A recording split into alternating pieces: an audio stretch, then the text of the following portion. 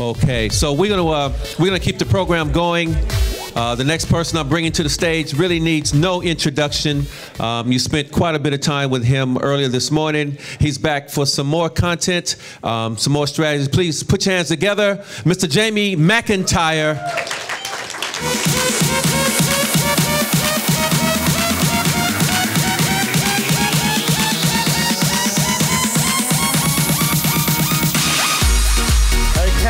Target is 250,000 we've got to make or save from the things we learn over the next 4 days. Who's already found some ways to make or save some money just from what you've learned so far? And we're halfway through, or just over halfway through the first day. As I said, there's certainly lots to learn, and you will be going through a lot of things. This session, I want to get into some details of how to grow businesses. So I know some of you are in business, some of you are starting businesses. It doesn't matter, all this knowledge will apply to everyone in some way. If you work for someone, you should be learning this to how to grow the company you work for, because you can make money as well. So a few things I'll talk about that. I mean, most of the companies that I've built have been debt-free. I haven't had to borrow money or from banks. There is risks in borrowing money from banks. Some companies, it depends on the industry, you do need to borrow that, so it's a very handy session, and be able to have business finance. Factoring is certainly a good idea as well for a lot of companies. I don't trust banks. I prefer now, I mean, most of my companies, I make sure I don't have any corporate debt. I just don't trust banks. I've seen what banks can do in a downturn. It's true what you were saying, and Stephen was saying, that in the good times, they'll beg you to take money. Like before the credit crisis, they come chasing you. Here, we'll give you this, we'll give you that. They'll loan you lots of money. Once the credit crisis hits, they go back and they pull in lines of credit, they pull in overdrafts because they get nervous, and they just pull them in, and they can destroy companies. I remember Storm Financial. They threatened, I mean, I didn't agree with Storm Financial's business model, but they were threatening to sue CBA, who was one of their product partners.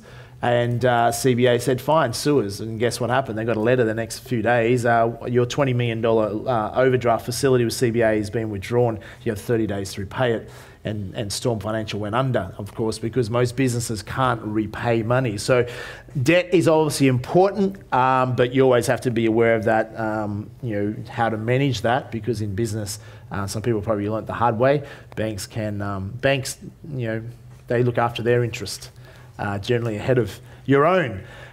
So let's, in this session, look at how do we go about growing a business. First of all, one of the things, I'll share a story. My mother, years ago, like many people, they decide they want to start a business. And so she decided to buy a coffee shop. And a small country town where I grew up in northern New South Wales, Glen Innes, in the main street, she decided to buy a coffee shop. I can't remember the figures now, it is in my book. But I'm thinking somewhere around $80,000, $100,000. So they didn't have all the money, so her and Dad borrowed the money to buy the coffee shop. I didn't know till later that they had the same opportunity when they bought the coffee shop. They could also bought the building that was in the coffee shop. But my dad at the time said, look, we're borrowing enough money to buy for the coffee shop. I don't want to go into any more debt, because debt in most people's mind is bad. They equal pain to that. Where in hindsight, or what I would have done, is I would have borrowed also extra to buy the building. To make sense, because if you own the commercial building that your business is in, it's quite a bit like what Paul's talking about. I do the same thing. It's quite a smart strategy, because what you can do with a commercial buildings are valued based mainly on their rent. Does that make sense? Like residential is not so much based on rent, but commercial buildings, the more rent they get, is the higher their value are. So what I do when I buy commercial buildings, if they're buildings that I have my companies in, the first thing I will do is jack up the what? The rent. So my trust would own the buildings. My other companies would have running businesses in there. The first thing I'm looking for is I jack up the rent. Now, you can't be ridiculous about it. It has to still be commercial, but commercial can vary 20, 30%, difference of what's commercial. So by increasing the rent on your building, then the building's worth more. Does it make sense? So a good strategy for many of you as you're becoming an entrepreneur is what Stephen was talking about, building your parallel assets. Now, most of you are trained through 21st century, so you're already building property assets and or stock market assets. But I think you should be doing in parallel. So a great way being an entrepreneur, if you have staff and you have to lease an office is looking at buying the office in your trust. Does that make sense? Because it's often cheaper to buy the commercial building. The interest you'll pay is often way less than the rent you're paying. And you obviously keep it separate. Would you buy the commercial building in your trading company, yes or no? Absolutely not. You'd be a complete idiot to do that. If you did that, you're a complete idiot. Write that down. If you ever do that, I'm a complete idiot. Go and see Paul, or Warren will speak to you tomorrow, or my other accountants, Arj, will speak to you on Monday. You're going to have access to a lot of different accounting experts, and it's important to have advisors. Jot this down as one lesson, is that a smart entrepreneur will have advisors. I don't care what stage your business is at, but you should be looking to get an advisory board or committee together of external advisors, many that will help you out for free. You might only meet up every 6 to 8 weeks, but it mightn't be an official board, but it might be an advisory committee. You want to have external voices, external viewpoints on helping you with your company. And by having a board in place, or even if it's just an advisory board, your companies will be better managed. Does that make sense? Now, some of you might be just starting up, but you still want to have that. That's what professional entrepreneurs have. And I find it invaluable by having external advice. So I have advisors. One of my board members on the advisory committee will be here tomorrow to share with you for half an hour in the morning. And he is what we call the grey hair. When you're a younger entrepreneur, you want to have the grey hair on your board. Does it make sense? Because if you're going to, I know when I was going to list on the ASX, it was important. If you're the young entrepreneur, they want to know that you have people around you that have a lot more experience. Okay, so you have a more balanced, because entrepreneurs tend to be rebellious, and that can be part of their strength, but they can also, investors going to go, well, we don't want an entrepreneur that's too rebellious. We want one that's balanced. Does that make sense? So that's why you have a board. You can bring in advice, etc., from others. So most of you should, even if you don't have, let me ask you, who has an advisory committee or board in place already in their companies? Okay, hardly anyone. Even if you only have small businesses, you should still be looking to set that up from day one. Okay, where's I up to before that? I was talking about something. Oh yeah, my mum's coffee shop. So why am I telling you a story about my mum's coffee shop? Well, every story has a lot of lessons that we can all learn from that.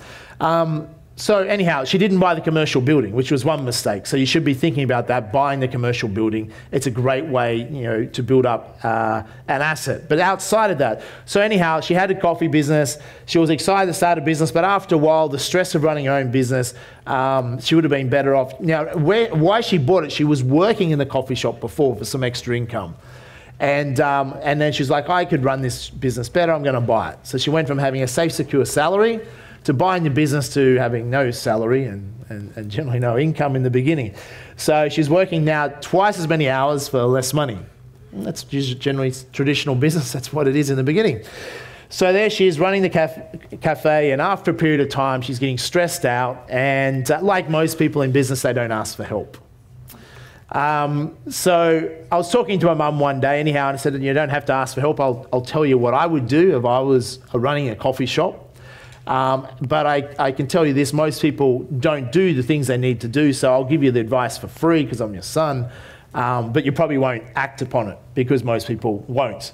But here's what I would do. If I owned the coffee shop, Mum, this is what I would do. First of all, what I would do, because she's not making enough profit, she's working hard, she's struggling, putting the effort in. I said, first thing I would do is, one, I would increase your prices by 10% across the board. Jot this down. And I'm telling you now, this is what most of you should be doing. I would be increasing the prices across the board by 10%. Now, when I suggest that, many people go, oh, you don't understand my business, I can't put my prices up. Now, you've got to test and measure everything. So this may not work for every business, but for a lot of businesses, if I was a consultant to come into your business and you owned a coffee shop, that's the first thing I would say, is put your prices up by 10%. Why would you be running a business that's making virtually no profit? But by putting prices up by 10%, something magical happens in business, okay? Now, first of all, what's going to happen? Now, the reason many people won't do this and won't charge enough for their product or service is that they don't feel worthy. They're like, but what if I put my prices up and people don't come, or I lose clients, or people won't love me? So about self-worth is that maybe people won't love me. If I put my prices up, I might be rejected. So humans have this innate fear of being rejected. And that's one of the reasons they're not successful. Because to be successful, you have to put yourself out there where you have a higher risk of being embarrassed or rejected. True? So most people play it small and they don't want to risk the pain associated to rejection. They don't want to risk charging enough because they're afraid maybe people won't love me. Does that make sense? So most people go about their jobs and don't ask for a pay rise or don't ask for enough. Most people go about their businesses and carry this mentality in, or they take their mentality where they're at financially and project that out into the world. And they don't realize, I've helped so many people at just saying, put your prices up. There's a lot of people, let me ask you a question. If you were going out on a first date and you wanted to get the result, whatever that result may be, okay, is it a good idea, guys, let me ask guys in the room, is it a good idea to take a first date to McDonald's, yes or no? No. Generally not, okay? It's probably not going to get you the result you're after. Therefore, I know some wealthy people, they deliberately do that just to make sure there's no gold diggers, right? Or they have an old car, so they pick up their potential dates in an old car just to see the look on their face, you know, just to see if they're gold diggers or they can be flexible. And so the idea is that, why don't we just go to McDonald's? Because, you know, McDonald's is cheap, right? Why don't we just go to McDonald's? Why would you pay more for another restaurant when McDonald's is cheaper? Tell me, why do you pay more? Experience, quality. You want to go somewhere, you want quality, you want a better experience, you want fine dining restaurants. Make sense? You as a consumer are happy to go to more expensive restaurants because you want that better experience, a better service, better quality food, whatever. Making sense? So what a lot of people do in their business, let's say they're starting out, they're not earning a lot of money, they project their financial capabilities out into the world and out onto their customers. And you don't want to do that. Because let's say if you don't have a lot of money, then you can have a perception of the world that there's not a lot of money in the world. True? You can have a perception there's not a lot of money in the economy. And if you project that out there, you'll attract that not a lot of money. Does it make sense? And people do this in business all the time. There's a lot of people that go, you know what, I don't want McDonald's. I'm happy to go out to a fine dining restaurant. I know it'll cost me 5 times as much, but I'm prepared to pay because that's what I want. Does it make sense? You are at times prepared to do that, and other people are in society. So we don't want to often charge too little. Most people don't charge enough. And I'm not saying charge and be a rip-off. I'm saying if you're going to increase your prices, you're going to increase your value. You're going to increase your offering. You're going to put more into it.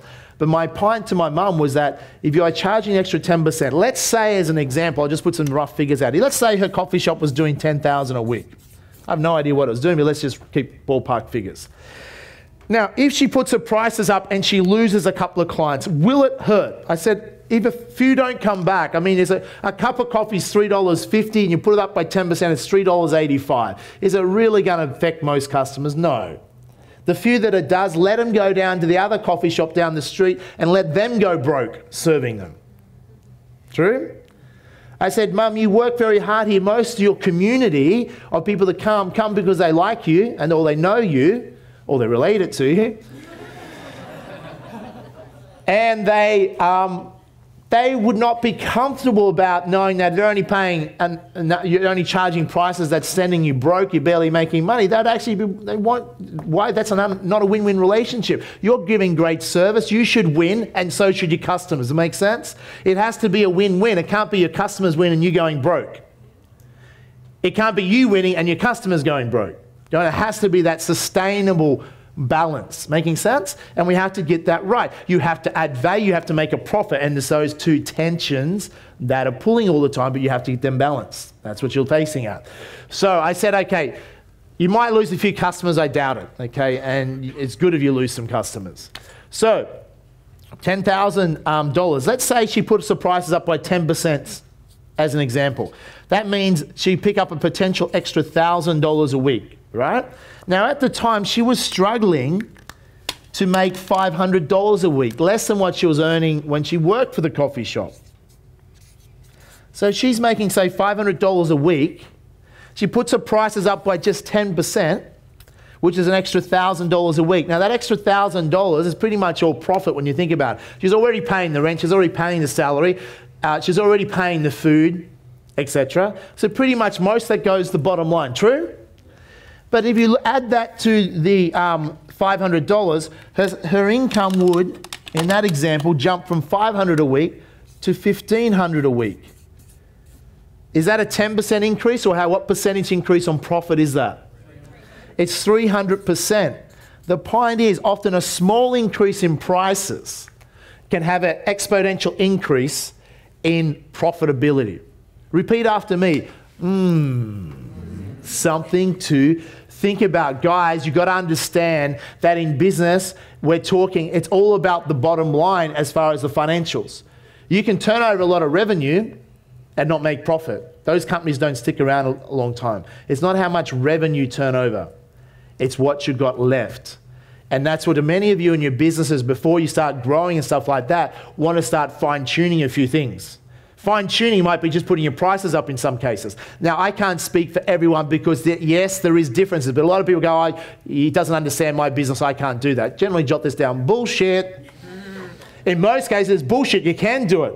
You just won't do it for probably the same reasons my mum wouldn't do it. Maybe people won't love me.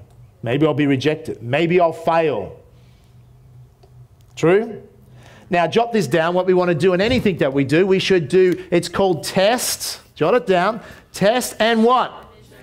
Measure. As an entrepreneur, this is what you must get good at. Same with investing. I teach you the same thing. Test the strategy, measure the results. You don't go out and go, wow, I'm going to jump my prices up across the board. You would test that on a small scale.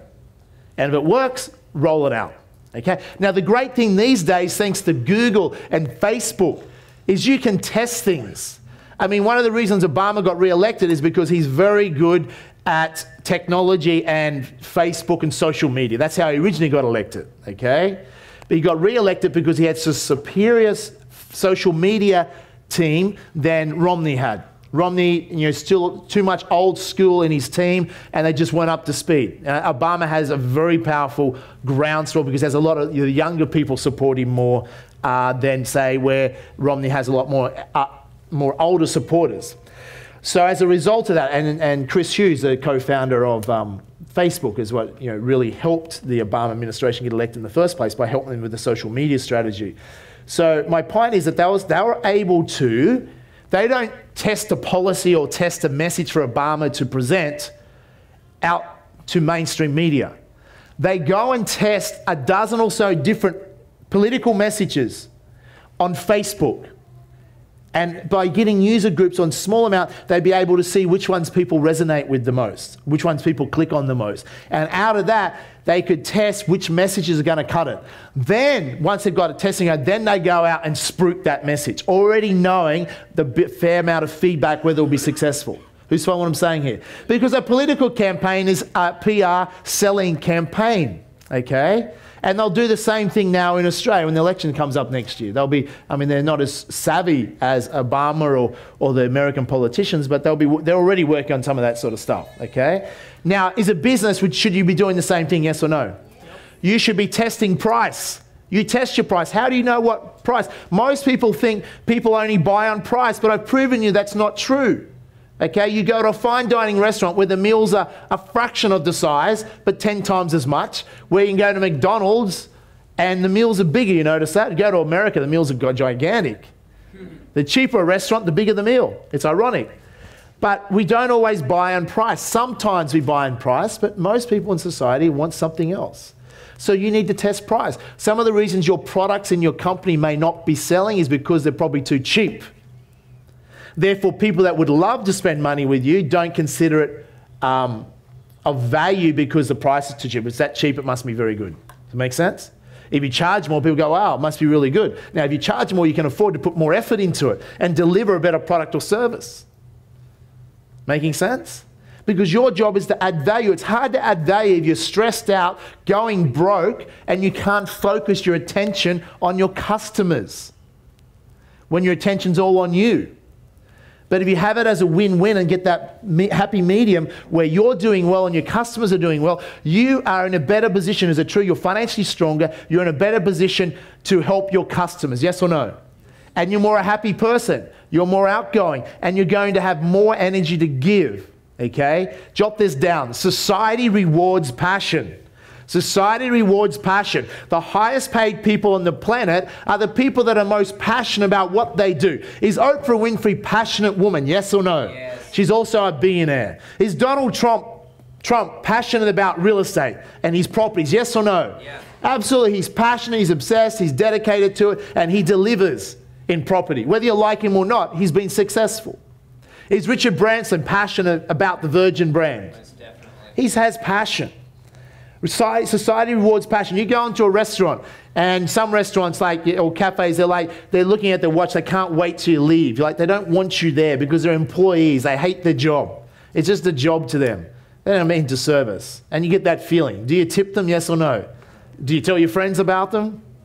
Only in a negative way, not in a positive way. Go to this place, it's crap, okay? But if you go into a great restaurant or a great business and you can tell the staff or the team are really passionate, they're there, their number one priority is to serve you. Yeah, sure, it may be a job and maybe they're paid to do it, but you can tell there's something more than that about that. They're actually really proud of what they're doing. They want to deliver a great job, okay? They want you to have an amazing experience. They probably enjoy their work more as well because they're focused not on the money but on being the best they can be. Now, are you more likely to tip them, yes or no? Yeah. Are you more likely to tell your friends? Yeah. It's a great restaurant. If you're an entrepreneur, more likely to headhunt them for a job, yes or no? Totally. Does it make sense? I'm always looking to headhunt people. If you recognize someone that's outstanding customer service or in anywhere, you're like, that person's good, okay? And I've had many people that I've poached, okay, where you recognize talent and have someone contact them and see if they want to work in our organizations because good people are rare. Does it make sense? Society rewards passion. You have to be passionate about what you're doing and what you believe in, and that will, like Nathan Tinkler, did he have passion and belief in what he was doing? Yes or no? Yes. He had to be able to influence other people. It made him a billionaire. If he was like, yeah, I hope this works, some idea, if you give me $2.5 million, I'm not sure it'll work, but if it does, good luck. If it doesn't, stuff you. That's not very convincing, is it? He's like, I'm in the coal industry. There's no guarantee. However, I'm very confident. And, I believe we can do this. And here's the returns if you do this. There is some downside, but here's the upside. I'm absolutely committed to doing this. I've got my own money on the line, $1 million non-refundable. I wouldn't do that if I was an idiot. True? Much more persuasive. And same thing if you want to raise capital. Put some of your own money in. How many people want someone else to take all the risks? And the main thing investors are going to be looking for is, do you have any skin in the game? Do you have any of your own money in the game? Because it's very easy just to, you spend other people's money. So if you've got some of your own money in the game and put some of the hard work in, that's one way to attract capital as well because people will respect that more. Is this making sense? So jot this down, action step. You should have in the back of your notes action steps as you're going throughout this weekend. When I'm sitting in seminars, I actually have my iPhone out in my notes section, or I'm emailing my team instantly. I don't wait when I hear a good idea to think about it and doing it next Tuesday. I will email immediately when I get the idea, and you'll hear my team can justify this. If they share a good idea or someone, I'll start writing the email in front of them to my team. Let's implement this immediately. Never leave the scene. Jot this down. Never leave the scene of a decision without taking some immediate action towards the attainment of that goal. My friend and mentor, Tony Robbins, always said this. Never leave the scene of a decision without taking some immediate action towards the attainment of that goal. Does it make sense? So you have to get good at taking action. The reason I'm a multi-millionaire and live my dreams is because I'm good, I get ideas, I'm open-minded, and I action the ideas rapidly. It doesn't mean every idea works. Ask my team. And they may have to go through 10 ideas, but if one works, all of a sudden, you've created more success. So you have to get good at taking ideas and action them immediately. There's the definition of intelligence. Most people think it's academic success and academic knowledge, but as Albert Einstein said, the true definition of intelligence is the ability to entertain a new idea. Think about that. The ability to entertain a new idea. And it highlights that most people are actually narrow-minded, and as a result of that, that's why they're not rich. They can't entertain new ideas. So I added to that, it's not only the ability to entertain new ideas, it's also the ability to action those ideas. In actual fact, you don't even have to be the person with the idea. There's plenty of ideas to create wealth. You just have to be the person to action the idea that's more likely to succeed. Look at Bill Gates, one of the wealthiest person on the planet. MS-DOS was not his idea, was it? He bought that idea. It was someone else's idea. He saw the opportunity, actioned the idea, and Microsoft become the powerhouse it was. Okay? Still is, but was, okay? So that's you don't have to have the idea. Mark Zuckerberg of Facebook, was it just his idea about Facebook, or was it commonly known at the time? All the colleges, Harvard and Stanford, were saying, we need to take our Facebook, which is, when you go to school, you have those photo journals of your class, and put it online. Wish someone would do it. Everyone was talking about, wish someone would do it. Well, he got off his butt and just actually did it in a very effective way. Okay? He actioned the idea better than anyone else. And as a result, he built a $100 billion company in less than, 4 or 5 years, the fastest $100 billion company on the planet. So that's critical to understand that. So if we understand one of the action steps is we're going to consider, test and measure increasing our prices. A 10% increase in price can lead to, in that example, a 300% increase in bottom line. The other thing that you're looking for in companies, before we look at even growing a company, is that you want to be continually focused. You need to be able to continually focus on increasing sales and revenue. But at the same time, you have to have a dual focus on decreasing costs. True? Now, as an entrepreneur, these are the two skill sets you're going to have to develop, and they're almost like contradictory skill sets. Because one is about abundance, and one is about what? Well, it's more of a scarcity mentality. We may not have enough money, we have to cut costs. Okay? Now, I believe in abundance. At school we're taught economics is the study of scarce resources, which, jot this down, is bullshit, okay? It's not actually true. I don't believe in the scarcity model. Now, you can if that's your map of the world, but if you have a map of the world that's a scarcity model, you'll project and manifest scarcity into your life. So by all means, believe that to be true if you wish. I don't. I have an abundance view of the world. I believe that there's an infinite intelligence and there's infinite amount of resources. And let me explain what I mean. People say, oh, Jamie, how did you say that? The world's running out of oil. Well, they said that in 1971, didn't they? Well, some of you weren't around then. Neither was I. But they did say it in 1971, the world's running out of oil, the energy crisis. Remember, if you study history, well, the world didn't run out of oil in the 70s as they thought about. It hasn't still run out of oil because they didn't take into fact that, well, we could increase the fuel efficiencies of carburetors. We could find through technology more oil reserves. So there's been a lot more oil found. And then they thought even some years ago, okay, there's still a debate, the world's running out of oil. But now the US has gone from being dependent on the Middle East for oil. Within a matter of a few years, it won't even need one single barrel of oil from the Middle East ever again, because they discovered through technology, shale oil, gas and things like that. So they're able to now produce most of their oil reserves for themselves. Does that make sense? So just like in when oil was first discovered, it was a black sludge in the ground in Texas. It wasn't considered a valuable commodity until human intelligence was able to identify and turn that black sludge into something of value. Does it make sense? There's an unlimited abundance on the planet because it all becomes between the human ability to recognize something and create something out of nothing.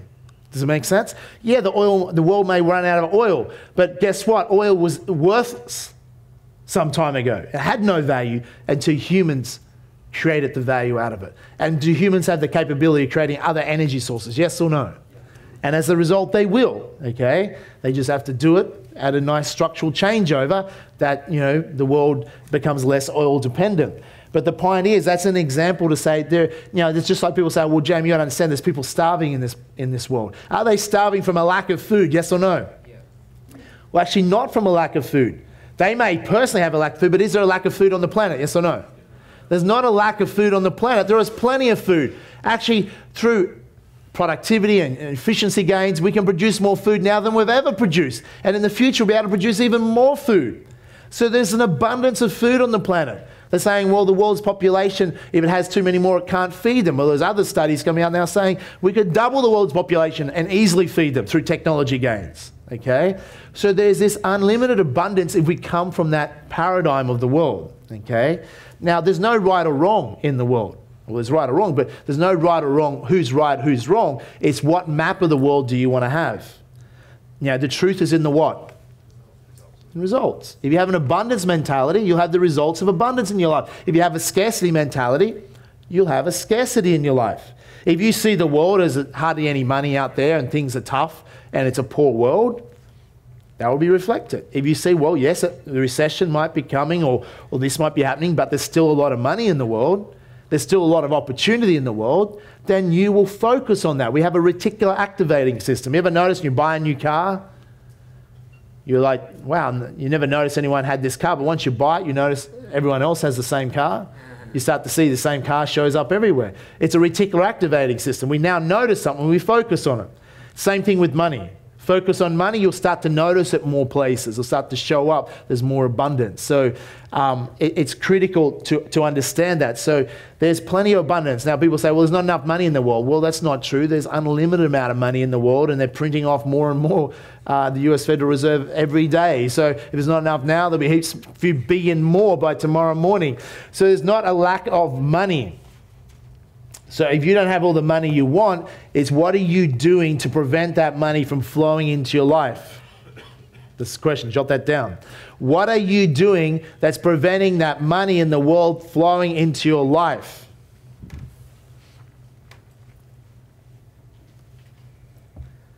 Because if you can identify that, you can let go of the brakes. Now, the brakes are generally personal development. What level of personal development, emotional intelligence, and financial intelligence do you have? Because if you don't develop yourself, you are holding the wealth back by your level of what you feel you're worthy of. You develop your skill sets and add more value and contribute to society more, you will feel more worthy and you'll be more open to receiving, okay? Then there's other things you have to do as far as strategy to make sure you receive that money, okay, which we'll go through. But it all starts at the core of who you are. If you have poverty in your life, I'm suggesting it's because you're projecting poverty into the world. Jamie, that's a bit harsh. What did you say? If you have poverty in your life, I'm suggesting it's because you're projecting poverty into the world. Repeat after me. Something to think about. If you have abundance in your life, it's because you're projecting abundance in the world. So John Templeton was interviewed. He was the Warren Buffett in the past, made his money, become a billionaire from buying penny stocks in the Great Depression when no one else would touch the stock market. He was buying. He became a billionaire, was interviewed, and they asked him, what's the one thing you can share with people that want to become wealthy in life? He said, well, people waiting for the stock tip, like the strategy. And he shared, he said, the key is becoming, people just wake up every day and focus on 5 things they're grateful for. He said that's true wealth. You can have all the money in the world in the bank account, but if you lose perspective on where you're from, you've lost your wealth. He said you can have no money, but have gratitude every day for the things that you do have, then you are truly wealthy. Make sense? So wealth is always a mindset that always comes from within, and gratitude is a big part of that. But also from a psychology viewpoint, having that sort of focus daily is that when you focus on the things that you're grateful for, you're recognizing the wealth that you have and the good things you have in your life. And then you can only manifest that what you have already that you can focus on. By focusing on the things you already have, you're more appreciative of that, and those things can expand. So focusing on the resources that you do have, even if you don't have a lot of money. If you focus on the lack of things, you'll attract and manifest more lack of things. Does it make sense? You say, what's this got to do with a business seminar? It's absolutely everything. Your manifestation and intention is very powerful. Jim Carrey wrote down, before he's a successful actor, he wrote, I don't know the exact figure now, but he wrote down on a check to himself, one day I will be paid this amount of money, millions and millions of dollars for a movie. And one day he got paid the exact amount that he wrote down on that check. Is that just luck, or is that the power of written down? That's a written down goal. I mean, would that be a powerful way to write down your goals? Write them down on a check. Yeah, I mean, people go, well, some people believe in goal setting, some people don't. Usually people that believe in goal setting, the ones that write their goals and achieve things. I have written down goals or typed down on the iPhone goals, and I've had them for a large part of my life. That's also why I achieve so many goals. Others don't believe in goals, or that can't work. I can't see anything more powerful. Those who've been to our 4-day event, we do the vision poster on one of the days.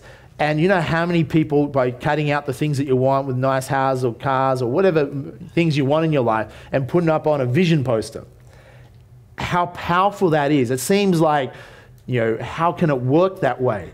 But by putting that up and having a focus and putting that intention out there, those things can materialize whether 2, 3, 4, 5, 10 years later in your life, and you go, wow, I can't believe I've got all these things that once were just a dream. Does it make sense? So there's great power in that. And so that's the same thing with your business goals or your income goals. You should be able to have already, well, write down for 2013 right now. How much do you want to earn in 2013? Write it down.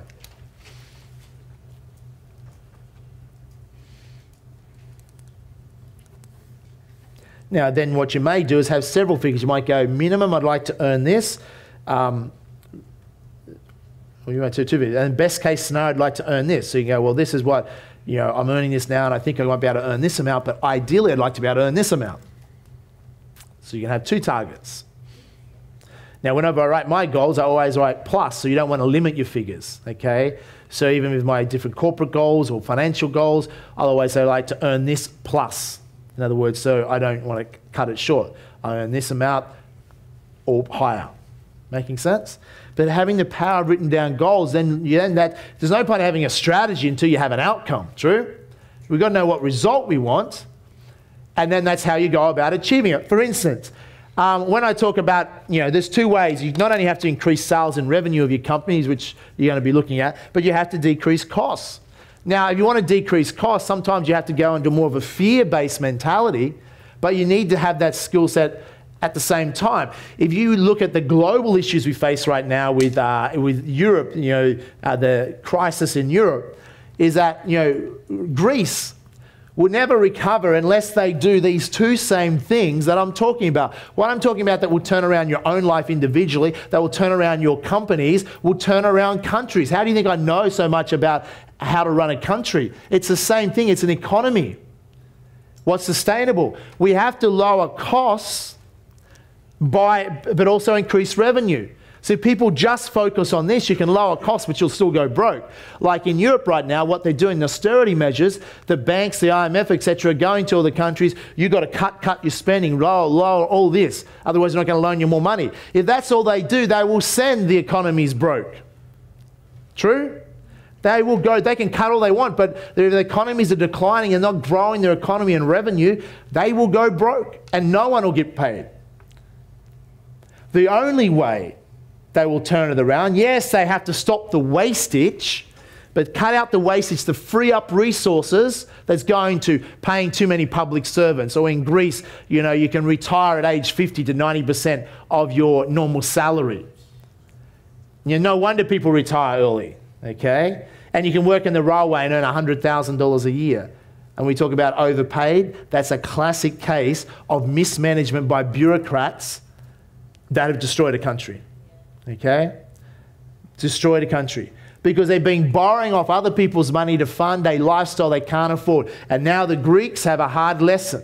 And now I feel sorry for a lot of the pensioners there that will live in poverty for the rest of their life, okay? But you can't live, it has to be sustainable. And they're living above their means for a long time. So it's tough, but you've got lessons to learn. They can blame whoever else. It's not going to change anything. They can keep changing their political parties in Greece. It's not going to change much.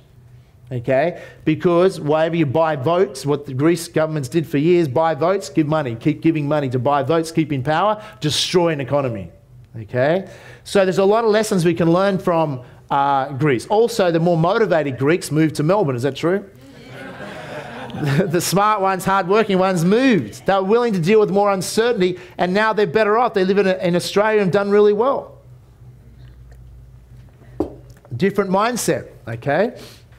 So, the point is, they would have to, same in your business, what you should do, same as Greece has to do. They have to reduce their wastage, free up some of that money to then invest into growing sales, into growing revenue, because the only way they'll pay down their debt is to grow the economy. So they were able to double their economy, say, in 10 or 20 years. That economy then can afford to sustain the debt levels. Make sense? Same with America. America can't cut and save its way to paying off its deficit. It has to stimulate and grow the economy massively so the debt eventually falls. as a smaller percentage of the overall thing. It's just like in running governments that people think, well, if you make cutbacks, that has to affect services. It's not true. You can slash, like if I was in charge of education in this country, I could slash the cost of education and deliver a better education service. Does it make sense? Because a lack of wastage and inefficiencies. That's what efficiencies and productivity is about. Same thing we see in the bigger picture for managing a country is the same thing you got to do for managing your company, and the same thing you got to do to manage your own personal finances. You have to earn more than you spend. Pretty basic, isn't it? Okay, and you continually have to look at how to increase your incomes and continually decrease your cost base to be as efficient and as productive as possible. If you don't, guess what will happen? The market will force it to happen and you'll go broke. Now, some people worry like, that's what you understand in the economy. If people lose their jobs, companies go broke, it's not always a bad thing. You realize that? It's not always a bad thing. Who's ever lost their job and then turned out it was the best thing that ever happened to them? Okay? Because you have a mindset and a psychology that has you see that where crisis equals opportunity. You might want to jot that down. Chinese proverb, crisis equals opportunity. And that's what you've got to look at. So you don't have to live in fear of whatever's going to come. Like there's talk coming out of America that America's going to go in a double-dip recession, and that might be possible, and you should be scared.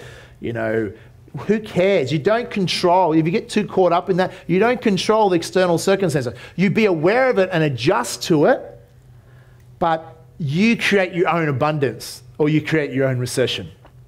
And this country has a lot of abundance, but most people are thinking like it's a recession. Very pessimistic. And as a result, we have an economy that's not doing as well as it could. If you're in your business out there, well, it's hard to read the market right now because Australians' fundamentals should be spending more, should be confident more, should be expanding businesses and employing more people, but they're not. So it gets very hard. Last few months, or last 6 months in particular, ever since the credit crisis, it's really mixed things up where it's harder to get a read, okay? And that creates a lot of uncertainty. When you get a lot of certainty is when you get a boom, when you get things really going, because people get super confident. And then people go and spend more, they'll relax more, and they'll focus on making money. Okay? When it goes the other way, people get fearful, they'll hold back. Now, some things since the credit crisis have been great. Australians have saved more money, paid down their debts. That's a good thing. That means they're in a better position to expand again. So these things in the economy, you have to be aware of them, but right now you always want to focus on how do you create your boom time in your world. Okay, because a lot of wealth has been created out of depression and recessions. So it doesn't have to affect you unless you let it affect you. Does it make sense? It's fear that can over-control you. Be aware of it, but don't let fear control you. Now, this would be the same conversation if we're going to be being investors. Is it true? Fear and greed, fear and greed. You have to balance that. Stay calm. If you let the fear overtake you and you stop spending everything, and most mistakes companies make, they cut costs to their marketing and sales. That's the last two places you cut costs. Make sense? You cut costs to your expense areas. Okay? Your last place you cut costs to is marketing and sales because you need to stimulate and grow your business. So it seems like you have to have two things going on at the same time. Part of you has to be a bit scarcity mode and not wasting money and being super efficient. At the same time, the other part of you has to be going, how do I be creative and stimulate and go on faith and invest and hope this works? Who's following what I'm saying? That's why entrepreneurs are some of the highest paid people on the planet, because it's not easy. It's a different sort of psychology. To stay calm. Imagine when you have 100 staff if you grow a business, or 1,000 staff, and you've got all these people you're responsible for. Do you think that adds pressure to you, yes or no? So you have to be able to be good at these things where you can handle pressure and uncertainty. Otherwise, you'll freak out. Okay, you'll freak out, and then you'll go into scarcity mode, and you'll sabotage, and you won't be successful. So you have to be able to create that certainty within, that even when things like you've got companies that sales might be tanking, you go, hang on a minute, what do I need to do here? How do I change this? How do I turn this around? The economy's getting tougher. What was working is no longer working. Okay, that's where you have to have your creative thinking on going, okay, let's test different things. Let's do what we're doing this weekend. Let's go and learn off other entrepreneurs. Let's get ideas. Let's get back into creativity mode to create your way out of it. Okay, because the best way to get out of financial problems is to grow your way out of them. Okay, who's following what I'm saying here? Okay? Now, some of this might be a little bit advanced for where you're at in some of the businesses, but in any business you have and any individual circumstances, you need to cut costs and manage your cost base, and then you need to grow. Now, you look at someone like a Nathan Tinkler. Nathan Tinkler, Paul didn't mention, Paul used to be his accountant, but Nathan has a... Nathan is someone that's very good at creating abundance. Does that make sense? But what Nathan doesn't have, he doesn't have the skill set to manage costs. So Nathan will go and blow $100 million. Now, he's been able to afford it in the past, but unless he gets this area under control, he won't be as successful entrepreneur as he could be. He won't sustain himself. Make sense? So, because it's great to have the abundance where you just focus on, I'm going to make more money, I'm going to spend heaps because I can just keep on making it. And a lot of entrepreneurs do that because they're good at spending and they blow their fortune. They make it and lose it. But they're good at making it, so they make it back again, and then they lose it. Who's following what I'm saying here? Okay? So they've got this side good at creating wealth, which is a great thing to have, but they haven't managed the other side just to sustain and keep the wealth. As Tim Ferriss, author of 4 Hour Body, when he was out here, some of you saw him last year when he spoke for us, said the skill sets it takes to become successful is different to the skill set required to then sustain that success. And it's true. Once you're successful and you're doing that, that's take a certain skill set. To sustain success a long time is a whole new ball game. And that's why you see a lot of entrepreneurs make it and lose it, make it and lose it, okay? What we're trying to teach you here is that's why we also teach you how to be an investor. So you might make it, you're putting some aside, so you got your diversified incomes and investment, so you can never lose everything, and then you protect that and keep them separate. Making sense? So you have that line down the middle. So you have your personal assets, not just maybe personal, but in your trust, etc. You trust, so you protect it, and then you have your trading companies on the other side of the line, and they're growing. But knowing trading companies, even if they're successful, can be sued or something can go wrong, so you're always having both working for you. Making sense? Because that's critical. And then your business can rapidly grow your investment strategies.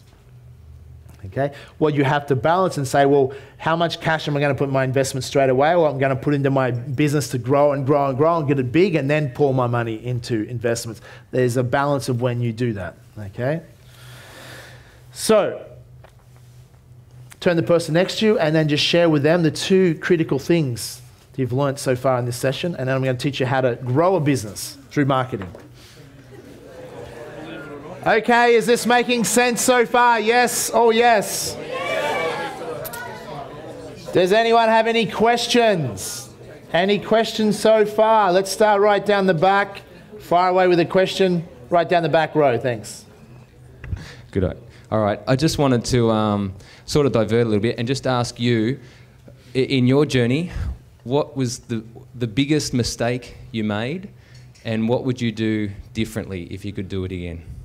Yeah, I mean, that's good. A good question. From a business perspective, I would probably say if I did things differently, I would, at an earlier stage when you're beginning your companies, you'd get an advisory board in place sooner of people that are smarter than you, even if they're only, a lot of people help you out, it doesn't have to cost a lot of money. A lot of people, especially elder entrepreneurs, are happy to help up-and-coming entrepreneurs and maybe give some advice, etc. But you can put an advisory board together. In some cases, maybe knowing what you know now, you might raise capital earlier in some companies rather than just always risking your own capital. But sometimes in the beginning, you have to prove yourself, and then it's easy to raise capital once you have a history of success in business. So there's some of the things I'd do differently. If I was starting out again, I would probably consider being an entrepreneurial manager. In other words, working or consulting to existing companies and helping them grow from where they are to a higher level.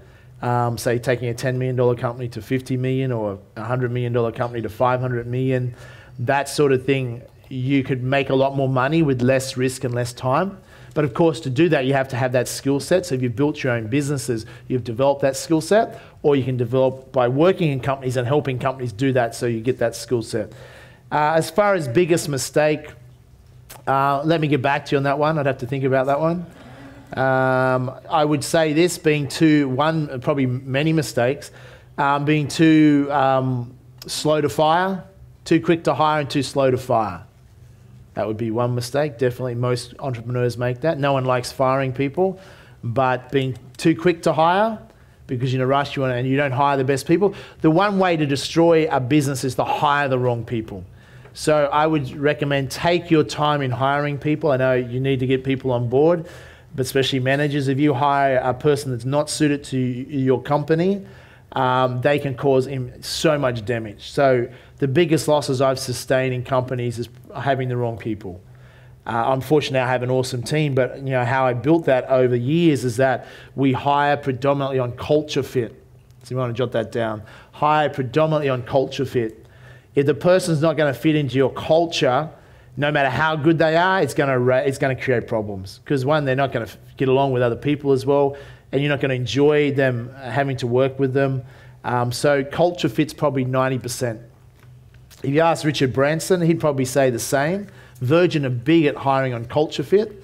Apple, totally culture fit. I mean, if you're going to work in an Apple store, there's certain culture fit. You've got to be a geek and know everything. Like dealing with geeky stuff, and you'll get hired, right? So culture, most companies make a mistake not hiring on culture. So that would be a mistake. My mentor always said, my first millionaire mentor, he'd say, be slow to hire and quick to fire. And it took me a long time to get why he'd always say that. So there's some valuable lessons. And some of those already in business had to hire people would be learning that the hard way and the slow way. So recruitment is an undervalued resource. Recruitment is critical. So you'd want to recruit better. As far as payment structure, sometimes you might want to pay a little bit more to get quality. I'd go for quality over quantity. Sometimes if you're trying to save costs in the beginning, it is hard, and you might try and have too many lower paid people, but you'll attract poorer quality. And then you need to hire more people to do the job where one quality person can often do the job of 2 or 3. So you need to keep that in mind. So I think those things are pretty valuable lessons. Does that help? Yeah, and I might think of more as we go throughout the weekend. But I mean, many people here are just starting out, so it's different levels. Some of you, half of you got businesses already, so it just depends on what level your business is at, what level it's going to relate to. Any other questions? Well, okay, let's continue. So an example here in Melbourne example, I used to live in Docklands a few years back, and there's 2 restaurants there. There's a restaurant that I used to go to all the time, even though it wasn't close by. There was another restaurant that was close by to my building, and it was always empty. Another restaurant, you have to walk a bit further, was always full. So some people blame the economy, or they'll blame the local area, Docklands, there's not enough people there, or whatever. They'll blame other external circumstances. Yet, why is it someone else can have a restaurant in a similar area and absolutely booming? Would serve so many people every day. And that's the difference. So one person has an abundance mentality. The person had a successful, I even forget his name, otherwise I'd give him a plug. But it's a great restaurant. But he's there, he gets to know everyone personally. He's passionate, he stands outside, introduces and welcomes people as they come in. He loves what he does. I mean, he loves it. He's got a booming business. The other restaurant, hardly anyone there, ever. I don't know how it's still in business. Struggles. So it's not so much, the external things are not the things that generally will determine your success. It's the internal things. True? And that's what's exciting about that, is that you are the reason you'll make millions of dollars, or you are the reason you will not make millions of dollars. Now, that can be motivating or it can be depressing. Okay, depends the way that you look at it. That's why education, skill set, environment, etc., is critical. And it's true what Paul mentions, that proximity is power. One of the greatest business lessons I got, well, I was, probably 6-7 years ago, it might be longer now, I'd never met a billionaire before. And so I'd already become a millionaire and I was doing quite well, but you always want to hang around people that are doing better than you. So I put it out there, put the intention out there, I want to meet a billionaire. And literally within 6 months, I was invited to meet some billionaires, foreign billionaires. And they'd heard about me, and through different people I knew, and they were interested in investing a lot of money into Australia. And that's how they heard about me and wanted to meet and learn about what we do in Australia. And I was invited to, there were Russian billionaires and go to Russia.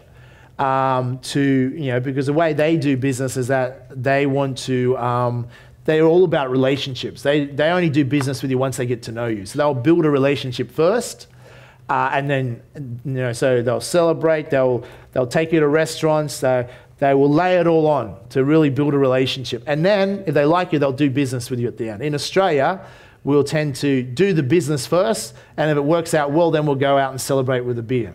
Do you know what I'm saying? So it's like the reverse. And Asia's a lot like that too, in China and stuff. They'll want to drink with you, get to know you before they'll ever do business with you. So it was a great experience because they had built, many companies, and some that employed tens of thousands of people. So they walked me over a week. I call it Billionaire Boot Camp. I got to go and hang out with these guys and travel through Russia and sit down with their boards of their different companies and see their companies. So it was the greatest lesson I ever got. Excuse me. Because when you're looking at other people's businesses, it's the best training you can get for your own business, because you're thinking, my God, I could do this differently. I could have a better team in place. I could have a board in place. I could have better structure. I could raise capital maybe for some companies. I could diversify more, etc. So that was one of what I call Billionaire Bootcamp. So by hanging around billionaires, it increases your income just by proximity is power. Mindset is different. They said to me at the time, they didn't speak that much English, so I had a translator. They said, Jamie, currently, with your current strategy, how long will it take you to be a billionaire? When I first met them, this was at lunch in Sydney. And I actually had never thought about becoming a billionaire, so I had no written down goal plan to do that. So I said, I don't know, maybe 15, 20, 30, 40 years, maybe never. They said, well, why don't you do it in 3 years? I said, why don't you take more drugs? But that was a different mindset. So in other words, and what I did was planted the seed to go, okay, you want to think on a bigger scale. If I was to become a billionaire, how would I do it? And at the time, I had a bit of an idea. People become billionaires. I'll teach you tomorrow or Monday when you get a chance about the billionaire strategy. So it planted the seed, but it got me thinking on a bigger scale. And my businesses grew a lot after that by just raising your level of thinking and hanging around people that are playing the game. Now, for them, because in some of those emerging economies, you can create wealth very rapidly. So there's people that have become billionaires in 5 years or less, okay, that have switched to entrepreneurs. So they have a different paradigm. I mean, in China, the amount of billionaires there is, or people worth hundreds and hundreds of millions of dollars. So you understand there's a tremendous amount of wealth in the world. Even in America, the economy's been struggling there. There's still a copious amounts of wealth and opportunity. So for an entrepreneur, the world's exciting. If you're focused and confident and got your finances taken care of where you can manage your cost base, you can go out in the world with confidence and do well. So a few other things let's get into. Before we get into the marketing, I'll share a quick story of, I had a friend, this is many years ago, probably 8, 10 years ago. He moved from Sydney. He was a chef. And he moved from Sydney to Noosa. I was living in Noosa at the time. And I told him about some strategy about investing in real estate. He bought a couple of properties. He was making money, and he wasn't happy with his career. He wanted to do more than just be a chef working in a kitchen. He wanted to make more money. He didn't mind being a chef, but he just was frustrated that he wasn't getting paid a lot of money. And I said, well, if you want to expand your money, I said to him, do you know other chefs that make more money than you? He said, of course. And you tell me, who's other chefs that make more than the average chef? Jamie Oliver's one. Who else? Gordon Ramsay. Overseas, there's others. So, in other words, because what I'm trying to get him, I'm not trying to tell him the answer, I'm trying to get him to come up and think of the answer. So as I'm sharing this story, I'm not sharing the story for the sake of sharing a story. I'm sharing the story because there's many valuable lessons in this about how many of you can increase your income dramatically if you get the points throughout the story. If you forget the points throughout the story, you probably won't increase your income. So I said to him, and he said, oh yeah, Jamie Oliver, etc. And he's like thinking, what's this guy? What's the point to where I'm going? I said, why do they earn more money than the average chef? Like, let's say Jamie Oliver earns $10 million a year. The average chef earns, what, $60,000 a year? So let's say, is it because he's 20 times better chef, yes or no? No, he might be He might even be better than some of the other chefs. He might be slightly better, certainly not 20 times.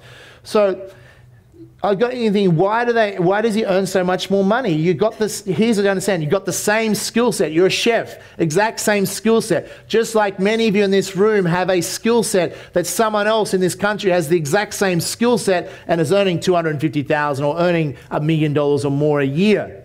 You have the same skill set. Why are they earning more money than you? Is the question what you should be thinking about.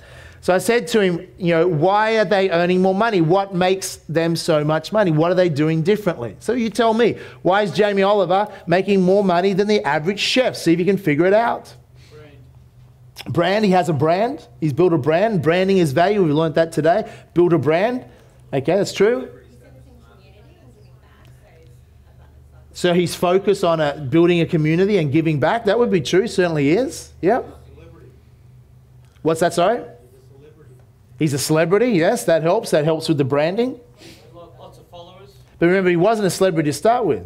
He has lots of followers, but what are some else things that he's doing differently to the average chef? Let me ask you a question. How does the average chef earn his or her money? They have to be in a kitchen in the back of a restaurant and sell their what? They sell their time. Is it true? The average chef is selling their time for probably 50, 60 hours a week. For like 50 to 100K a year. True? Unless they're a really good chef, they might be earning more. They're selling their time. That's the only way. They have to be there to earn their income. Jamie Oliver, does he have to be in the back of a restaurant cooking to earn his income, yes or no? No, he's probably earning income while he sleeps. True? So how does he earn his income? What is he selling? Books, recipes, magazines, DVDs, TV shows. He has restaurants as well, true? Yep, but he would have them leveraged. TV shows he'd be making money from. In other words, he's not selling his time, he's selling a what? He's selling a product, he's selling a result. And the way he's doing that is through products. He would have a cooking, and no doubt you could buy cooking utensils that would be branded with Jamie Oliver, no doubt. So products, he's selling a result by selling a product, or in some cases he's selling a service as well. Does it make sense? Most people in Australia have a skill set, but they're selling it where they have to show up to a desk to get paid for that same skill set. And we're not just talking about chefs here, okay? Where the people that earn a lot of income, they have expanded their revenues by shifting to selling a result and selling a product or service. Because there's only so much of you, there's only so many hours in a week you can sell here, but Jamie Oliver can sell unlimited cookbooks, is that true? He could sell unlimited monthly subscriptions to, I don't know whether he has it, but that's a business where he could easily do, charge a monthly subscription for teaching people valuable recipes and how to cook online. Who would pay a monthly subscription to learn off Jamie Oliver in this room? It depends how much it was, but it was like $20 or $30 or $50 a month. If you're into cooking, and you could subscribe to him and he would give you videos of all these latest recipes and how to cook and do that. Heaps of people around the world would do that. Does it make sense? So he's still cooking in front of a camera, but as a result through TV or through YouTube or through internet, he can reach a lot of people. See, he's made it easier for people to benefit from his social mission in life, okay, to add value. He's adding value. But he can reach a lot more people because he's used much more effective mediums to reach those people. Does it make sense? Where my friend in Noosa, the only way he can add value to their lives is they have to come to the restaurant he works at. And they would still not even get to meet him. It wouldn't build his brand. That's the only way. So it's such a limited way. He's made it so difficult for himself to add value to society. Where Jamie Oliver's made it so accessible, so easy for people to access him and so much easier for him to add value to society. What does this have to do with you? Well, every one of you in this room has a skill set that it's taken you years, no doubt, to get good at, whatever you do in your job, career or business. There's other people that would like to know how you do that. That's the one way you could sell your skill set to people that want to replicate what you've done in your career, okay? Or your existing skill set, you sell your product or services in a bigger way, rather than if you're an accountant, you have a skill set. Is that true? So if you're just selling your skill set by one-on-one consultations and that's your only way of reaching people, then you would be reducing your income. But if you, like Paul Sidorowski, has 30 accountants working for him, does that make sense? So he has an accounting business where he has people at work and leverage. So they are working whether he's there or not. He's also the entrepreneur. Remember, he said he's an entrepreneur that was running an accounting business. So it's very rare to find an accountant that's an entrepreneur. There's usually two different skill sets. That's why most accountants are bloody useless, okay? Because they don't have an entrepreneurial or investor mindset. I mean, how much more will you pay for an accountant that understands investing and business? They're the accountants you want. You don't want an accountant that is a bureaucrat, is just a pen pusher, that has a very poor psychology. Why do you think most financial planners are useless? Because they don't have an investor psychology. They can't add value. Making sense? So whether you're an accountant, whether you're an electrician, whether you're a doctor, a plumber, you have a skill set. How do you expand it? Well, you expand it the same way Jamie Oliver has, by leveraging his income, by making it available, more available. Now, this leads to the internet and social media, because now there's platforms that anyone can share their skill set to the world quite easily. For free in most cases, yes, to build a brand. Does it make sense? So I said to my friend, I said, have you ever thought about writing a cookbook? He said, yeah, I've thought about it, but never got around to it. And here's the challenge. He won, and he's thinking about how to make extra income. I said, do you enjoy cooking? Yes, I love cooking. Would you enjoy creating your own cookbook? Yeah, I'd love doing that. So why don't you do it? Oh, but what if I fail? See, this is a problem. People worry about failure. What if it doesn't work? Jot this down. Who gives a shit? If you're passionate about something and you enjoy it, should you not do it anyhow and give it to the world? Does that add more value? Does it start building your community, your fans? Whether you make money from it or not, because that's the reason the highest paid people on the planet will do what they do for nothing. And as a result, they generally get paid millions of dollars a year. Ask Jamie Oliver, would he do TV shows for nothing? He'd probably say, yeah, I love it. It's enjoyable cooking. Why not? Something I do, piece of cake for me. Of course I'd do it. But the poorest people on the planet, guess what? If you ask them to do something for nothing, guess what they'll say? No. Go shove it. They won't work an extra 5 minutes unless there's something in it for them.